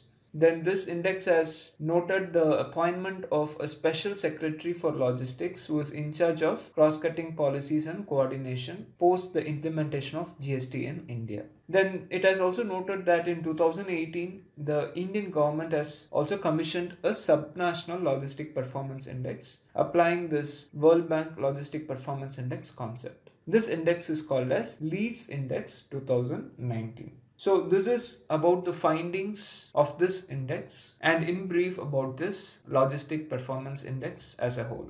Now let us look in brief about this Leeds Index which we just saw. The Leeds Index 2019 report has been prepared by a team of transportation and logistics professionals at Deloitte and academics under the guidance of the State Cell, Department of Commerce, which comes under the Ministry of Commerce and Industry. So this Leeds Index 2019 is basically an effort by the Ministry of Commerce and Industry to establish the baseline of performance in the logistics sector based on the perception of users and stakeholders at the state level. In this 2019 index, Gujarat was ranked at the top, followed by Punjab and Andhra Pradesh. Among the hilly eastern states, Tripura was the top performer, and among the union territories, Chandigarh was selected as the best performing union territory. So this is in brief about this Leeds Index. Now let us look at this question about Logistics Performance Index. See, very rarely you get questions in depth about a particular index. Usually if you see, the question format will be who releases a particular index.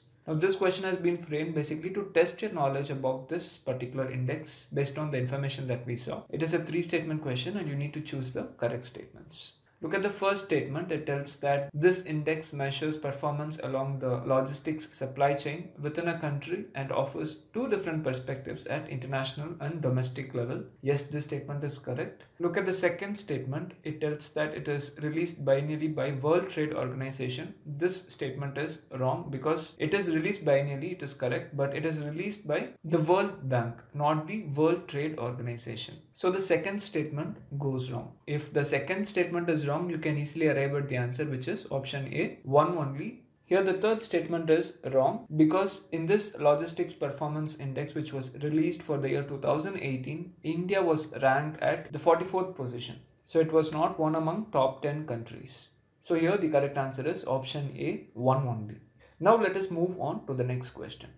This question is a pair-based question. Paddy varieties are given and the speciality of the paddy varieties are given. You need to choose the correctly matched pair or pairs. Shayadri Mega arsenic resistance, Pokkali salinity tolerance, Muktoshri blast disease resistance. See, this question has been framed based on the Muktoshri paddy variety which was in news. Before seeing this paddy variety, you need to know in brief about what is meant by arsenic contamination. See, arsenic is a compound that occurs naturally in the environment as an element of the Earth's crust. More importantly, beyond a safe and permissible limit, arsenic should not enter human body because it is responsible for large-scale health effects in human beings.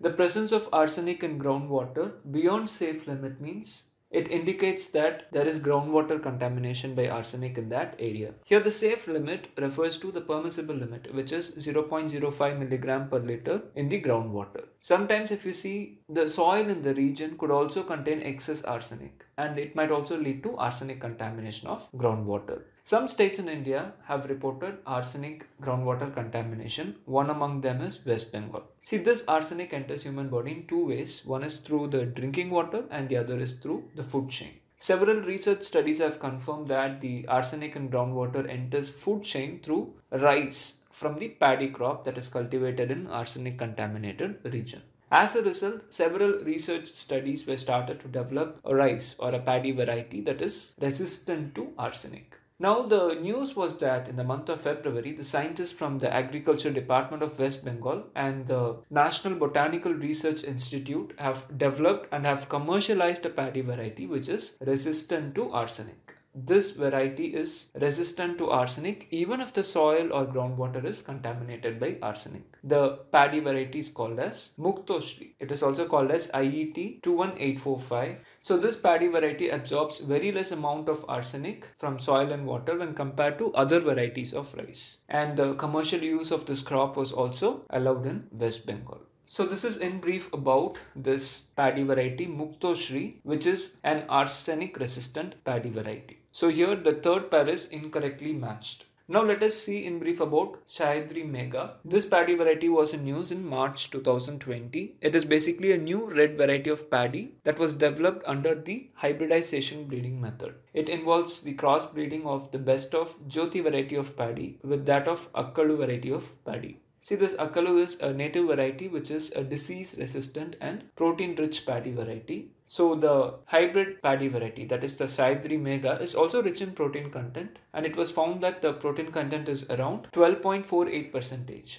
which is much higher than the other red rice varieties. Also, the yield per hectare of this variety is higher when compared to other red paddy varieties. One more speciality is that this paddy variety is also resistant to blast diseases. See, blast disease or rice blast is basically a fungal disease that infects all the above ground parts of the rice plant with leaf blast, neck rot and panicle blast, which all causes significant losses in the field.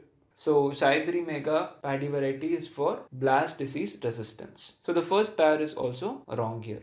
Both the first and third pair have been interchanged. Now look at the second pair, Pokkali salinity resistance. This pair is correct. The term Pokkali refers to a salt-tolerant traditional rice cultivar which is grown in the coastal saline soils of Kerala. The areas of Pokkali cultivation are famous as the Pokkali land, and the rice produced in this tract is famously known as Pokkali rice. Also, if you see, there is a special system of farming with respect to Pokkali rice cultivation. which has evolved through ages by the farmers of the area for the maximum utilization of available resources without affecting the ecosystem. What the farmers actually do is that after the paddy cultivation, they use the fields for prawn or fish cultivation. So this Pokali cultivation is one of the major natural organic farming of rice that is prevalent in Kerala, because chemical fertilizers or plant protection chemicals are usually not applied to the crop. These varieties are world famous for their salinity tolerance, and they are highly valuable as gene donors in international rice improvement programs for salinity tolerance. Also, if you see, this Pokali rice variety is tolerant to soil acidity. Then if you see, this Pokali rice has got the GI tag from Kerala in the year 2008 under the agriculture category. So these are some of the information regarding to Pokali paddy variety. So here the second pair is only correct. The correct answer is option D, 2 only. Now let us move on to the next question. This question is about Consumer Welfare Fund or CWF. The overall objective of this fund is to provide financial assistance to promote and protect the welfare of the consumers and to strengthen the consumer movement in the country. So for this purpose, the Consumer Welfare Fund rules were framed and notified in the Gazette of India in the year 1992. And once GST was introduced in India, based on the enactment of Central Goods and Services Tax Act of 2017, this Consumer Welfare Fund has been set up under Section 57 of this Act from the time this Act was enacted. So this Consumer Welfare Fund rules have been incorporated in Rule 97 of this CGST Rules 2017. See, the Department of Consumer Affairs that comes under the Ministry of Consumer Affairs, Food and Public Distribution operates the fund at present. Initially it was set up by the Department of Revenue under the Central Excise and Salt Act of 1944. At present, under Rule 97(4) of the CGST Rules 2017, a standing committee has been constituted to make recommendations for proper utilization of the money credited to this Consumer Welfare Fund for the welfare of consumers. And this committee is headed by the Secretary, Department of Consumer Affairs. All those consumer awareness projects with national, multi-state and pan-Indian coverage with innovative ideas will receive priority for funding from this Consumer Welfare Fund. Also know that under the Consumer Welfare Fund rules, any agency or organization that are engaged in consumer welfare activities for a period of 3 years and registered under the Companies Act of 2013, Societies Registration Act, Cooperative Societies Act or any other law for the time being in force are eligible for seeking financial assistance from this Consumer Welfare Fund. And the financial assistance will be given mainly for these purposes that are mentioned here, like for innovative projects for spreading consumer literacy and awareness and programs for consumer education, etc. So like this, for many purposes, financial assistance under this Consumer Welfare Fund is given. This is in brief about this Consumer Welfare Fund.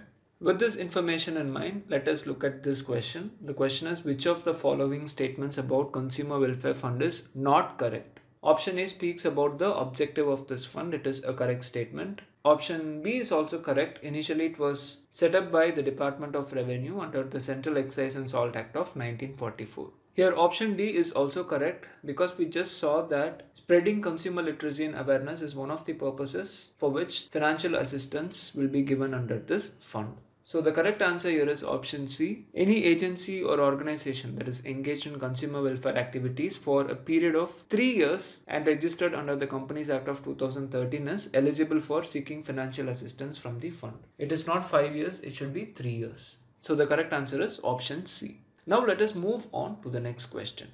This question is about Paisa Portal. What is Paisa Portal? Recently seen in news. 4 options are given and you need to choose the correct answer here. So you need to know what is meant by Paisa Portal. The full form of this portal is Portal for Affordable Credit and Interest Subvention Access. Subvention means the grant of money from the government. See, this portal is a centralized electronic platform for processing interest subvention on bank loans to beneficiaries under Deen Dayal Antyodaya Yojana, National Urban Livelihoods Mission, in short DAYNULM. This portal was launched in the year 2018 and the web platform has been designed and developed by Allahabad Bank, which is the nodal bank. So through this portal, the government aims to connect directly with the beneficiaries, ensuring that there is greater transparency and efficiency in delivery of services. Through this portal, direct benefit transfer or DBT of subvention on monthly basis under Deen Dayal Antyodaya Yojana, National Urban Livelihoods Mission will be given. So it will basically give the necessary financial support to the small entrepreneurs in the timely manner. From this you can arrive at the correct answer, which is option B. Now what is this option A? An application for online submission and monitoring of the proposals submitted by the proponents for seeking environment, forest, wildlife and CRZ clearances. It is basically Parivesh portal. The full form is proactive and responsive facilitation by interactive, virtuous and environmental single window hub. If you remember, we discussed in detail about this Parivesh portal in our January edition of Target UPSC Prelims 2020 series. Now look at option C. Option C is about Santusht portal. See, this portal is basically an implementation monitoring cell which has been constituted in the office of Minister of State Independent Charge for Labour and Employment in the month of January 2020. The objective of this Santusht portal is to promote transparency, accountability, effective delivery of public services and implementation of policies, schemes of the Ministry of Labour and Employment at grassroots level, and this will happen through constant monitoring with the help of this portal. So this is in brief about Santusht portal. Now let us move on to the next question. This question is framed based on core of the core schemes. See, core of the core schemes are sub-classification of centrally sponsored schemes. As you know, centrally sponsored schemes are those schemes which are implemented by the state government but sponsored by the central government with some share from the state government as well. So the financial burden is shared by both the center and the state. The ratio of burden may vary, like 50s to 50, 60s to 40, 70s to 30 or 75s to 25 or even 90s to 10, where the higher contribution will be by the central government.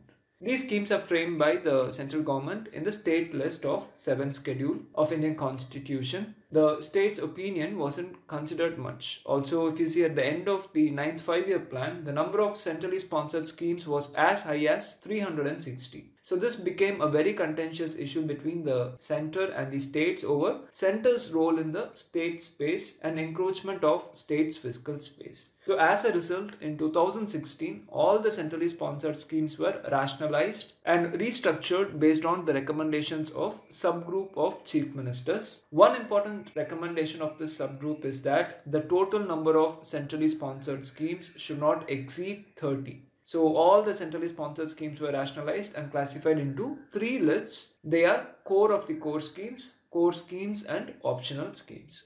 Here know that the core of the core schemes and the core schemes have compulsory participation of states. However, the states have discretion with respect to optional schemes. They can choose all the optional schemes or some of them. Know that for core of the core schemes, the existing funding pattern would continue. For core schemes, the funding pattern is 60s to 40 for the general states and 90s to 10 for special category states. 8 northeastern states and 3 Himalayan states come under special category states. Then if you look for optional schemes, the general category states get a funding in the ratio of 50s to 50, and for special category, the funding is 80s to 20 ratio. And at present, know that there are 6 core of the core schemes, 20 core schemes and 2 optional schemes. We have tabulated all these schemes here for your reference. Just take a note of it. So this is all that you need to know about core of the core schemes, which is a subset of the centrally sponsored schemes.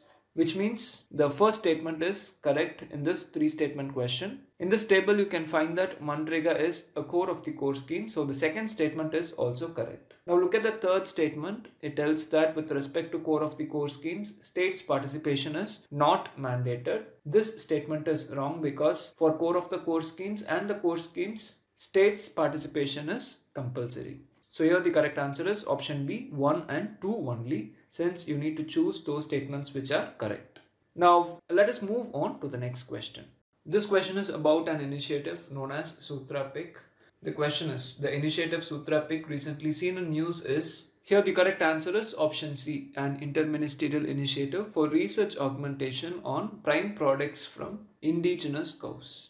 See, it is an interministerial funding program. Sutra Pick stands for Scientific Utilization Through Research Augmentation, Prime Products from Indigenous Cows. It has been planned with the support of various ministries like the Ministry of Science and Technology through departments like the Department of Science and Technology, Department of Biotechnology, Department of Scientific and Industrial Research, under which comes the Council of Scientific and Industrial Research. Then if you see the Ministry of Ayurveda, Yoga and Naturopathy, Unani Siddha and Homeopathy, that is the Ayush Ministry is also involved. Then the Ministry of New and Renewable Energies involved, along with Indian Council of Agricultural Research and Indian Council of Medical Research. So it is an interministerial funding program. Under this program, project proposals are invited from scientists, academicians to carry out R&D work and technology development, which covers these 5 thematic areas. Uniqueness of indigenous cows, prime products from indigenous cows for medicine and health, then for agricultural applications, and then for food and nutrition, and finally for cow-based utility items. More details on all these 5 thematic areas is given here for your reference. So here the correct answer is option C, relate Sutra Pig India with indigenous cows. Now let us move on to the next question. This question is about Operation Blizzard. 2 statements are given and you need to choose those statements which are correct. First, let us look at this Operation Blizzard. Know that it is a global law enforcement crackdown on illegal reptile trade. This operation was coordinated by Europol and Interpol, and it involved agencies from 22 countries. This led to seizures ranging from live animals to high-end fashion products. This operation saved thousands of animals from becoming wallets. The operational activities targeted aircraft passengers, commercial cargo, pet shops, etc. This operation recognized the need for global information sharing and collaboration against the organized crime groups that are trading in live reptiles and reptile products. Here, I have an idea that India did not participate in this Operation Blizzard. So this was in brief about this Operation Blizzard. Now with this information, let us look at the question. 2 statements are given and you need to choose the correct statements. Look at the first statement. It talks about the conservation of critically endangered reptiles, whereas this operation is related to crackdown on illegal reptile trade. So the first statement goes wrong. It is basically a law enforcement program where live animals were seized as a part of this program. It is not conservation, rather it is a crackdown program. Now look at the second statement. It tells that it is a joint initiative of International Union for Conservation of Nature and Worldwide Fund for Nature. This statement is also incorrect. We saw that this crackdown was coordinated by Europol and Interpol. So here both the statements are incorrect. The correct answer is option D, neither 1 nor 2. Now let us see in brief about Interpol. It stands for International Crime Police Organization and it's an intergovernmental organization. It has 194 member countries. It helps police in all 194 countries to work together to make the world a safer place. See, the General Secretariat coordinates Interpol's day-to-day activities to fight a range of crimes. So this Interpol is run by the Secretary General and it is staffed by both police and civilians. It is headquartered at Lyon in France. In each country, an Interpol National Central Bureau provides the central point of contact for the General Secretariat and other national central bureaus. Usually, if you see, this National Central Bureau is run by national police officials and it usually sits in the government ministry that is responsible for policing. In India, if you see, it is the Central Bureau of Investigation. So remember this fact. The General Assembly is Interpol's governing body. It brings all countries together once a year to take decisions.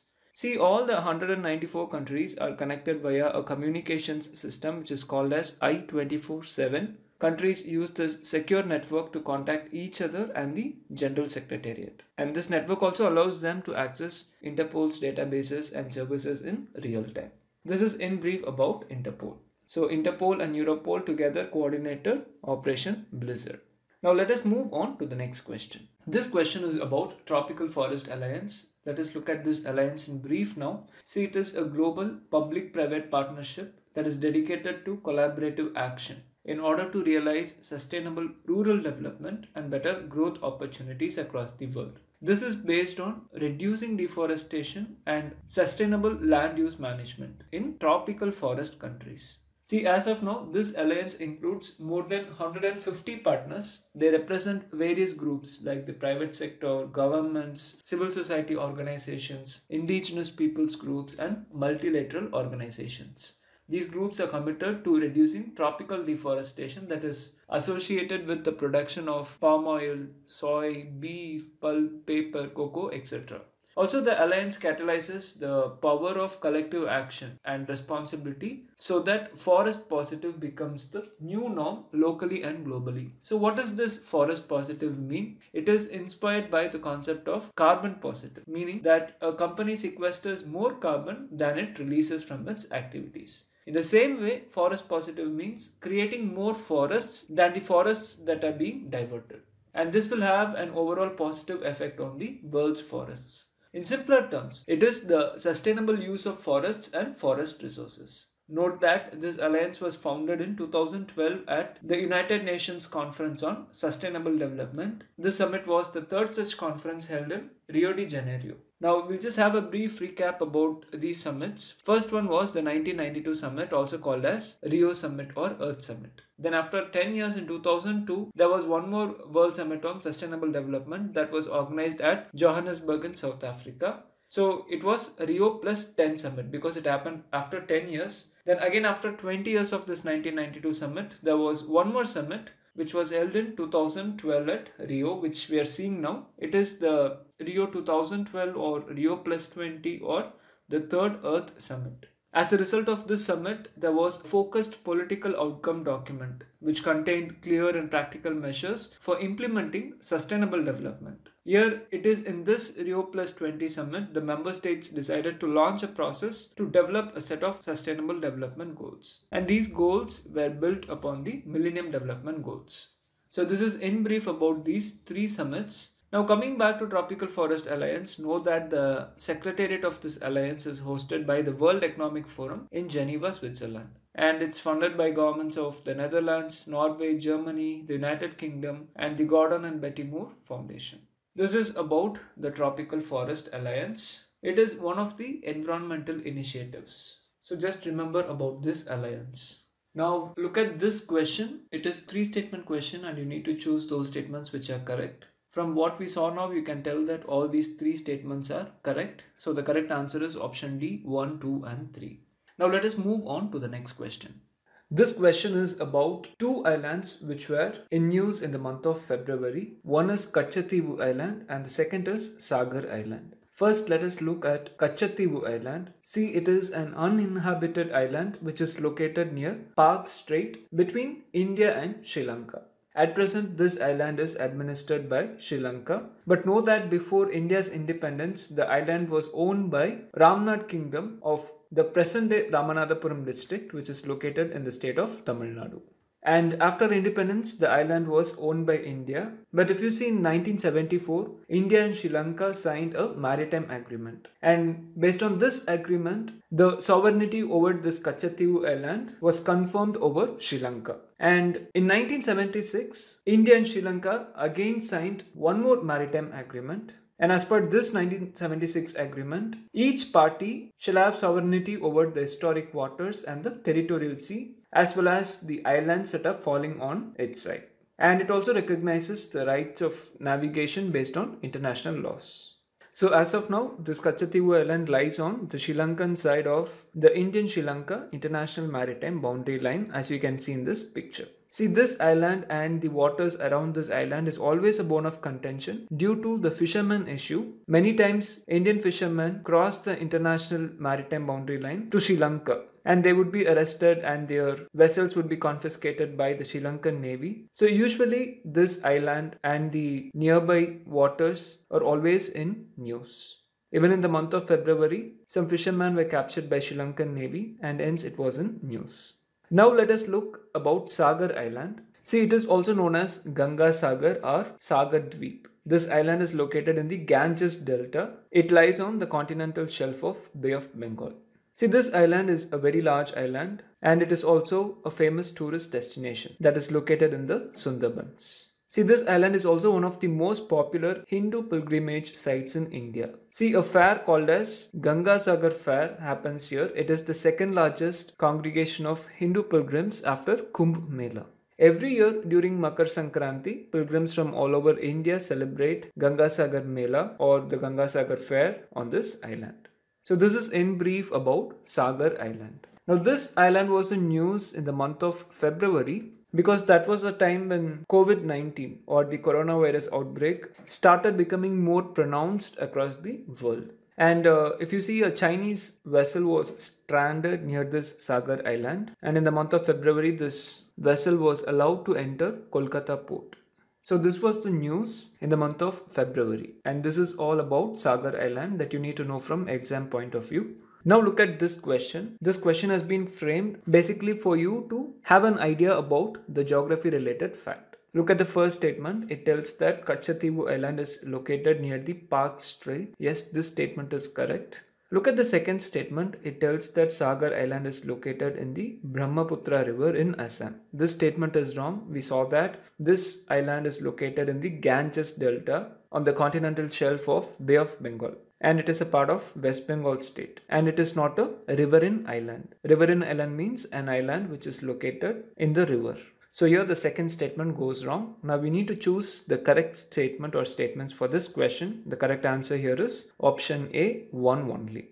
Now let us move on to the next question. This question is about Jaga mission. First let us look at this mission. See, it is a mission of Odisha. It is Odisha Livable Habitat Mission. Jaga is society under Housing and Urban Development Department under Government of Odisha. The society is headed by the chairman, who is the Chief Secretary of Odisha. This Odisha Livable Habitat Mission Jaga aims at transforming the slums into livable habitat with all necessary civic infrastructure and services. These infrastructure and services will be at par with the better off areas within the same urban local body. See, this mission also aims to continuously improve the standard of the infrastructure and services and access to livelihood opportunities in the slums. This mission also aims at leveraging and converging various schemes, programs, funding opportunities. This will be done by strengthening collaboration among various departments, urban bodies, non-government organizations, financial institutions, international agencies, trusts, communities, and other stakeholders. It will also provide advisory support to Government of Odisha to examine options for policy reforms that are required for the sustainable transformation of lives of urban poor.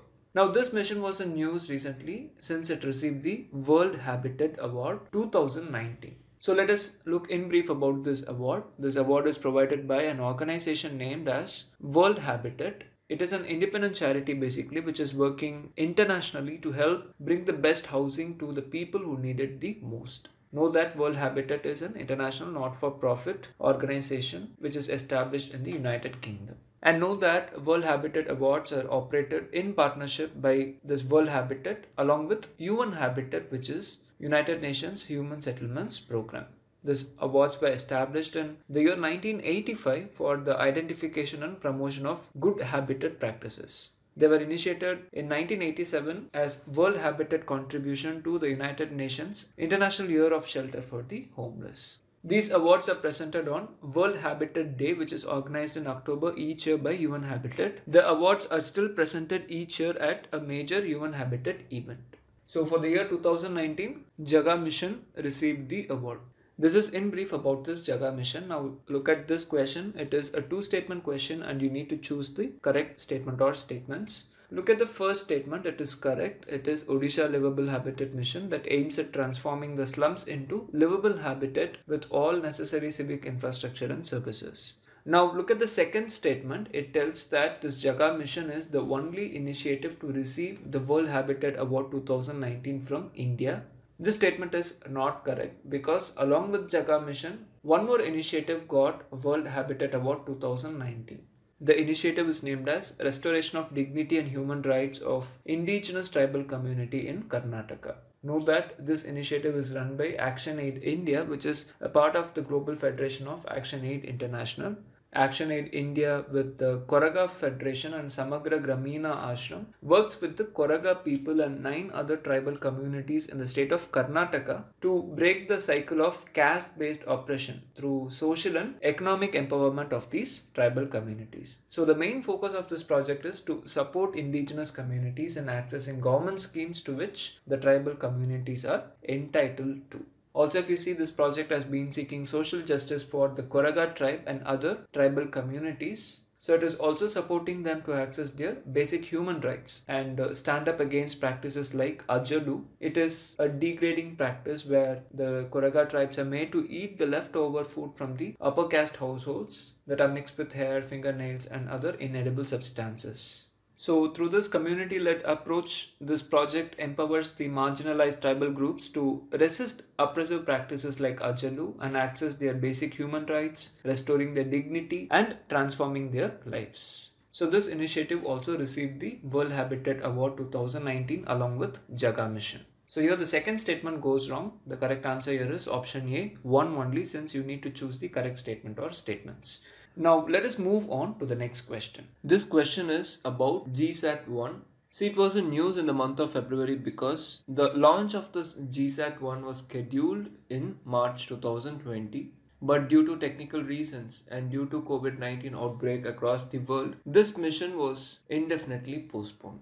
Now let us see what is GSAT-1 and its purpose. GSAT-1 is an Earth observation satellite. It will be the first of the two planned Indian Earth observation spacecraft that is to be placed in geostationary orbit. See, over the years, ISRO has sent many Earth observation satellites including GSATs, INSATs and RESATs, but they were either placed in low Earth orbit or sun-synchronous polar orbit. For the first time, ISRO is going to place an Earth imaging satellite in geostationary orbit. See, a geostationary orbit is an orbit at a height of 36,000 km above equator. A satellite in geostationary orbit has an orbital period that is equal to Earth's rotational period. It simply means the satellite revolves around the Earth 24 hours. That is, in a day, in the same direction the Earth rotates. Therefore, the satellite appears nearly stationary in the sky when seen by a ground-based observer. So this GSAT-1 will be placed in geostationary orbit,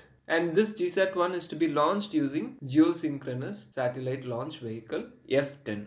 Now let us look at the objectives of this mission. One is to provide near real-time imaging of large area region of interest at frequent intervals. Then quick monitoring of natural disasters, episodic events and any short-term events. Then to obtain spectral signatures for agriculture, forestry, mineralogy, disaster warning, cloud properties, snow and glaciers and oceanography. Here note that GSAT-1 will have high resolution cameras so that we can keep a constant watch on our borders, monitor any changes in the geographical condition of India.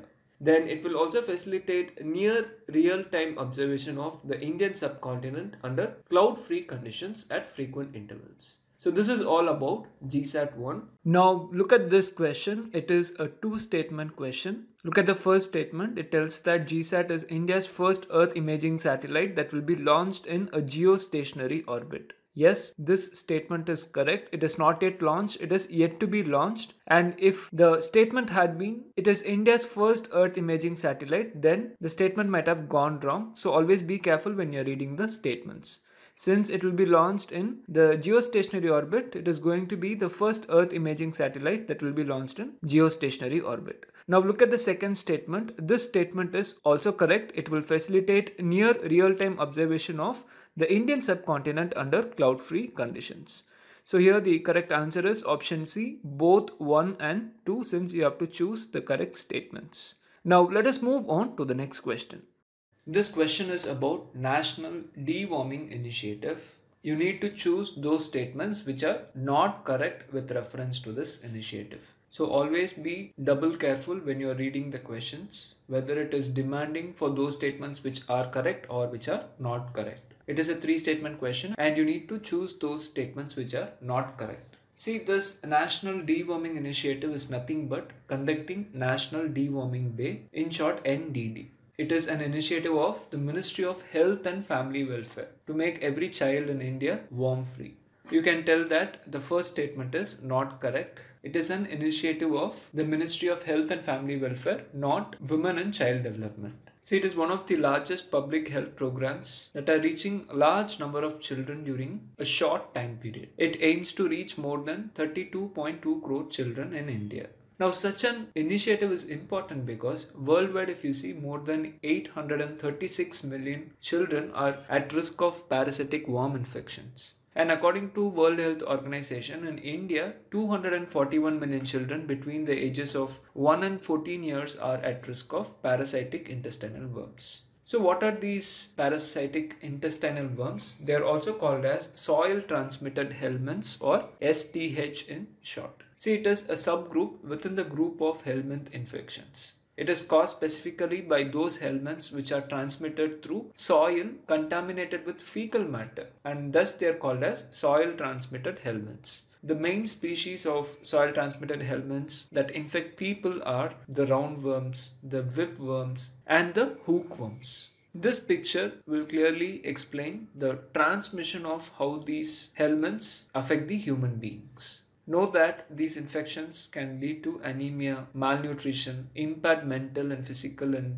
cognitive development, and reduced school participation. It is because they feed on host tissues, including blood, which leads to a loss of iron and protein, and this often contributes to anemia. And they can also increase the malabsorption of nutrients. If you see, roundworms compete for vitamin A in the intestine, so they affect the host body. Now, this is the reason why this National Deworming Day is important. The objective of this National Deworming Day is to deworm all preschool and school age children who are between the age of 1 to 19 years. Here note that both enrolled children and non-enrolled children in the schools are covered. This is done through the platform of schools and Anganwadi centers. From this fact, you can tell that the second statement is wrong as well, because it covers the children of the age group of 1 to 19 years, not just under 5 years of age. We saw that this National Deworming Initiative is an initiative of the Ministry of Health and Family Welfare. This ministry is the nodal agency for implementing this initiative. It provides guidelines to all the states and union territories related to implementing deworming protocols. Note that this program is being implemented through the combined efforts of various departments, like the Department of School Education and Literacy that comes under the Ministry of Human Resource and Development, then with the help of Ministry of Women and Child Development and Ministry of Jal Shakti. See, this National Deworming Day is conducted on 10th of February every year. It started in the year 2015. Also, if you see, deworming is recommended for twice a year in those states where the prevalence of STH infection is more than 20%, where the first round is conducted in February 10 and the second round in August 10. So on these days, the children are administered with a tablet called as albendazole and also with one more tablet called as mebendazole. So know that these are the names of the deworming drugs that are used by the government of India. Remember these names. These tablets do not have any side effects, and in case the dose gets missed, the Ministry of Health and Family Welfare carries out mop-up sessions so as to ensure that no child is left out. So with this fact, you can tell that the third statement is also wrong, because it is albendazole and mebendazole which are deworming drugs that are used in this initiative. Diclofenac is basically a major reason for the large-scale death of vultures, because if you see, diclofenac was commonly administered to cattle to treat inflammation, and when the cattle died, the vultures fed on the carcasses of these cattle and it led to the death of vultures. So relate diclofenac with vultures and albendazole and mebendazole with this deworming initiative. So here the correct answer is option C, 1, 2 and 3, since all the three statements are not correct. And also know that this initiative is different from Mission Indradhanush. It does not come under Mission Indradhanush, because Mission Indradhanush is basically an immunization drive, and this National Deworming Initiative is related to deworming, which is tackled with the help of tablets, not with the help of vaccines, whereas immunization drive is related to vaccines. So always try to know some small differences whenever you come across such topics. Now let us move on to the next question. The question is, TrueNat MTB, sometimes seen in news, is related to. Here the correct answer is option D. It is a molecular diagnostic test for pulmonary and extrapulmonary tuberculosis. It can diagnose tuberculosis in 1 hour, as well as this test is used for testing the resistance to the drug rifampicin. World Health Organization has mentioned that this TrueNat MTB has high accuracy. So the correct answer is option D. See, this drug has been developed by the Goa-based Mall Biodiagnostics. This company was provided with technical assistance and resources by the Foundation for Innovative New Diagnostics in order to help commercialize TrueNAT. Also, the Indian Council for Medical Research had assessed and validated this diagnostic tool. It takes about 25 minutes to extract the DNA and another 35 minutes for diagnosis. Testing for rifampicin resistance takes an hour, and it is done only if the sample tests positive for tuberculosis. Dear aspirants, we have covered a lot about this tuberculosis in this prelim series. We have covered what is meant by tuberculosis, about the Indian programs to combat tuberculosis, then about the World Health Organization programs, the UN goal, and many other related things. If you remember, in our November month current affairs, we covered a device named CTB also, which is a microscopic tool to detect the tuberculosis bacteria. So we request you to consolidate every current affairs on the tuberculosis, as it might help you in the prelims exam. Now let us move on to the next question. This question is about AF Index 19. The question is, the term AF Index 19 recently in news is related to. Here the correct answer is option B, defense cooperation. Know that AF Index 19 is the first ever Africa-India field training exercise in defense cooperation. It was held between the Indian Army and 16 African nations. It focused on the exchange of best practices amongst the participating nations and also to strengthen the cooperation and defense preparedness and security. Now, why this AF Index was in news in the month of February? Because DEF Expo 2020 was held in India. On the sidelines of this DEF Expo 2020, the Lucknow Declaration was adopted. This Lucknow Declaration appreciated this first ever Africa-India field training exercise, AF Index 19. Now, let us see some key points mentioned in the Lucknow Declaration. See, the Lucknow Declaration was adopted between India and the African nations on the sidelines of DEF Expo 2020, as we saw. This DEF Expo 2020 is a flagship biennial event of the Ministry of Defense, and this is the 11th edition. And it was held in Lucknow, Uttar Pradesh for the first time in February. The main theme of this DEF Expo India 2020 was India, the emerging defense manufacturing hub. And the focus was on digital transformation of defense. And know that India and around 50 African nations jointly adopted the Lucknow Declaration. This Lucknow Declaration recognizes the African Union theme for 2020, which aims to achieve conflict-free Africa without wars, conflicts, and human rights violations. The 2020 theme is Silence the Guns, creating conducive conditions for African development. Also, the declaration mentioned the joint efforts of India and Africa in peacekeeping and anti-piracy operations.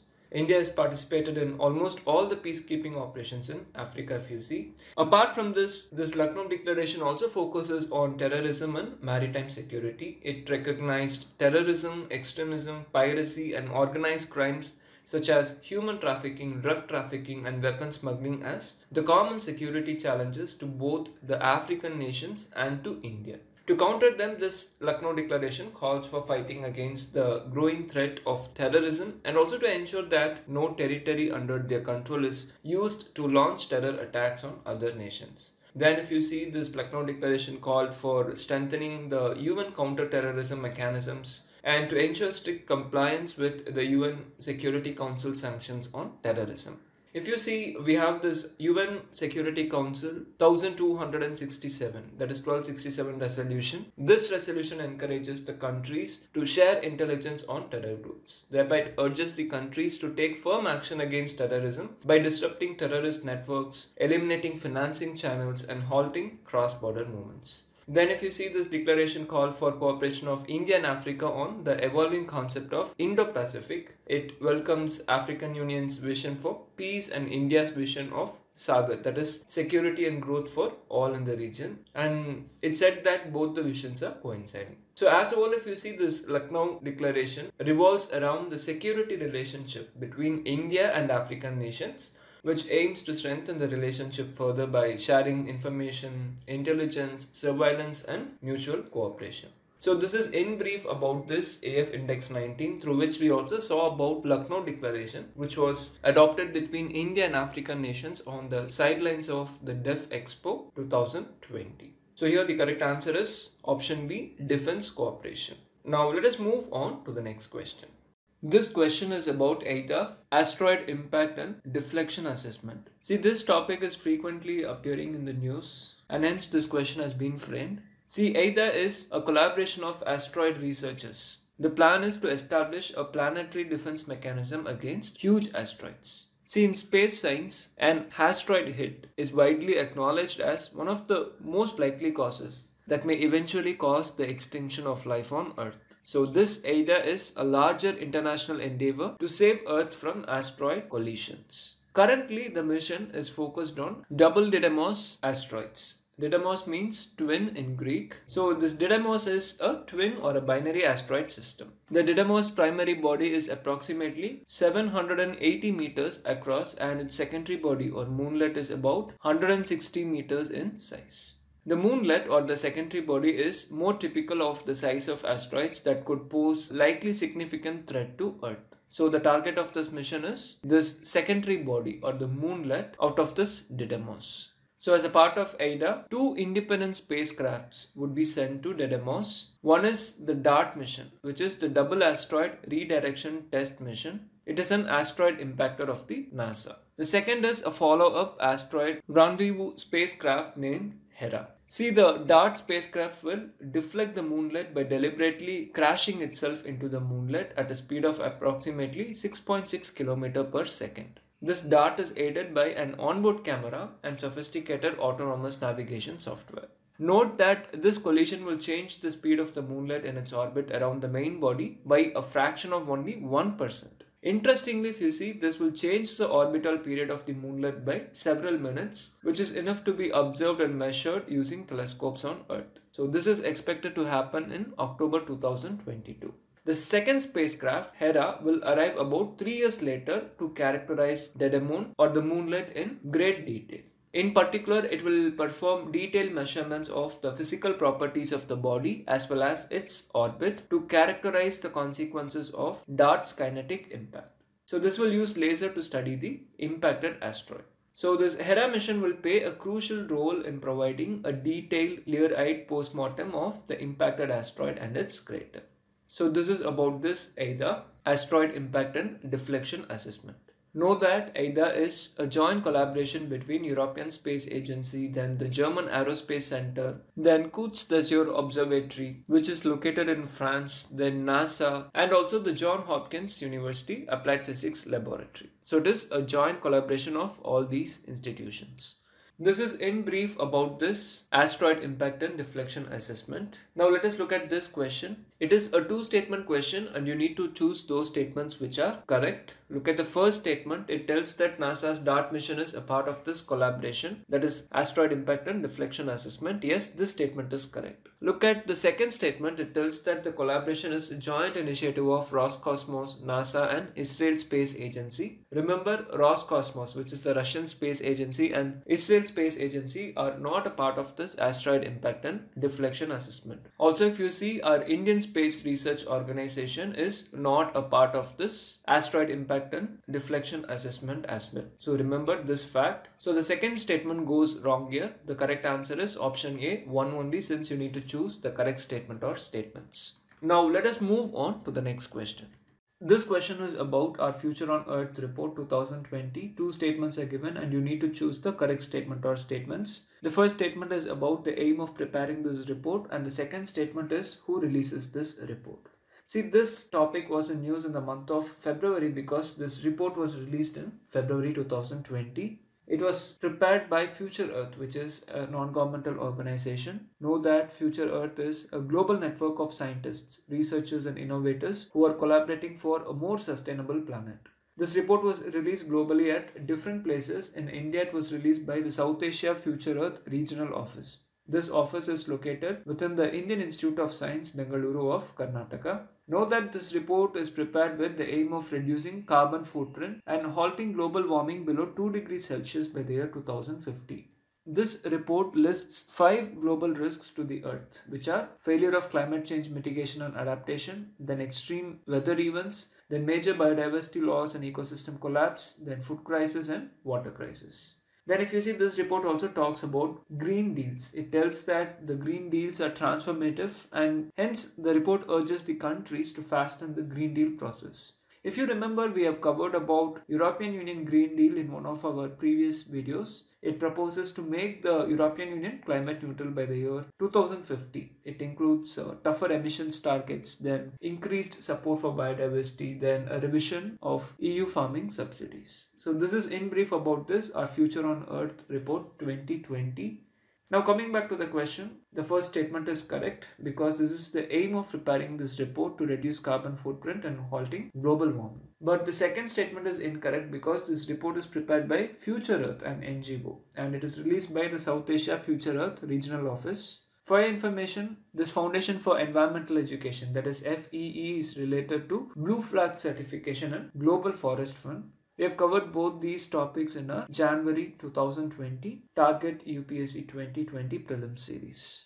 So the correct answer to this question is option A, one only, since the first statement is correct and you need to choose those statements which are correct. Now let us move on to the next question. This question is about the Prompt Corrective Action Framework of the Reserve Bank of India. See, in the recent years, many banks came out of the Prompt Corrective Action Framework, and few are still under Prompt Corrective Action Framework, and they are being monitored to bring them into a sound financial position. So often you can see news articles about this Prompt Corrective Action Framework of RBI.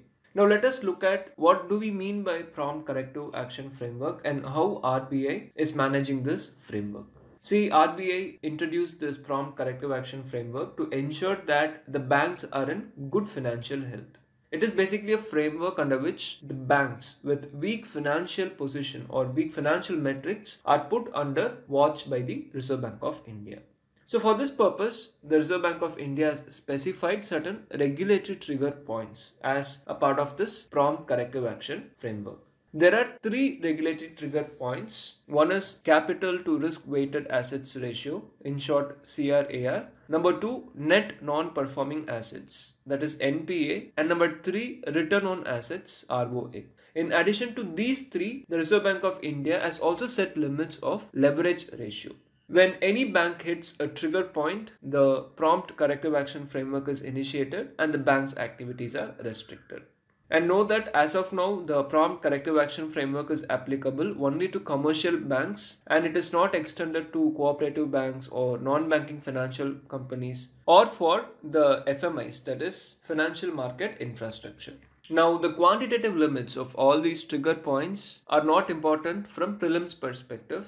Now, what you need to know is understand the concepts of these trigger points and also about the leverage ratio.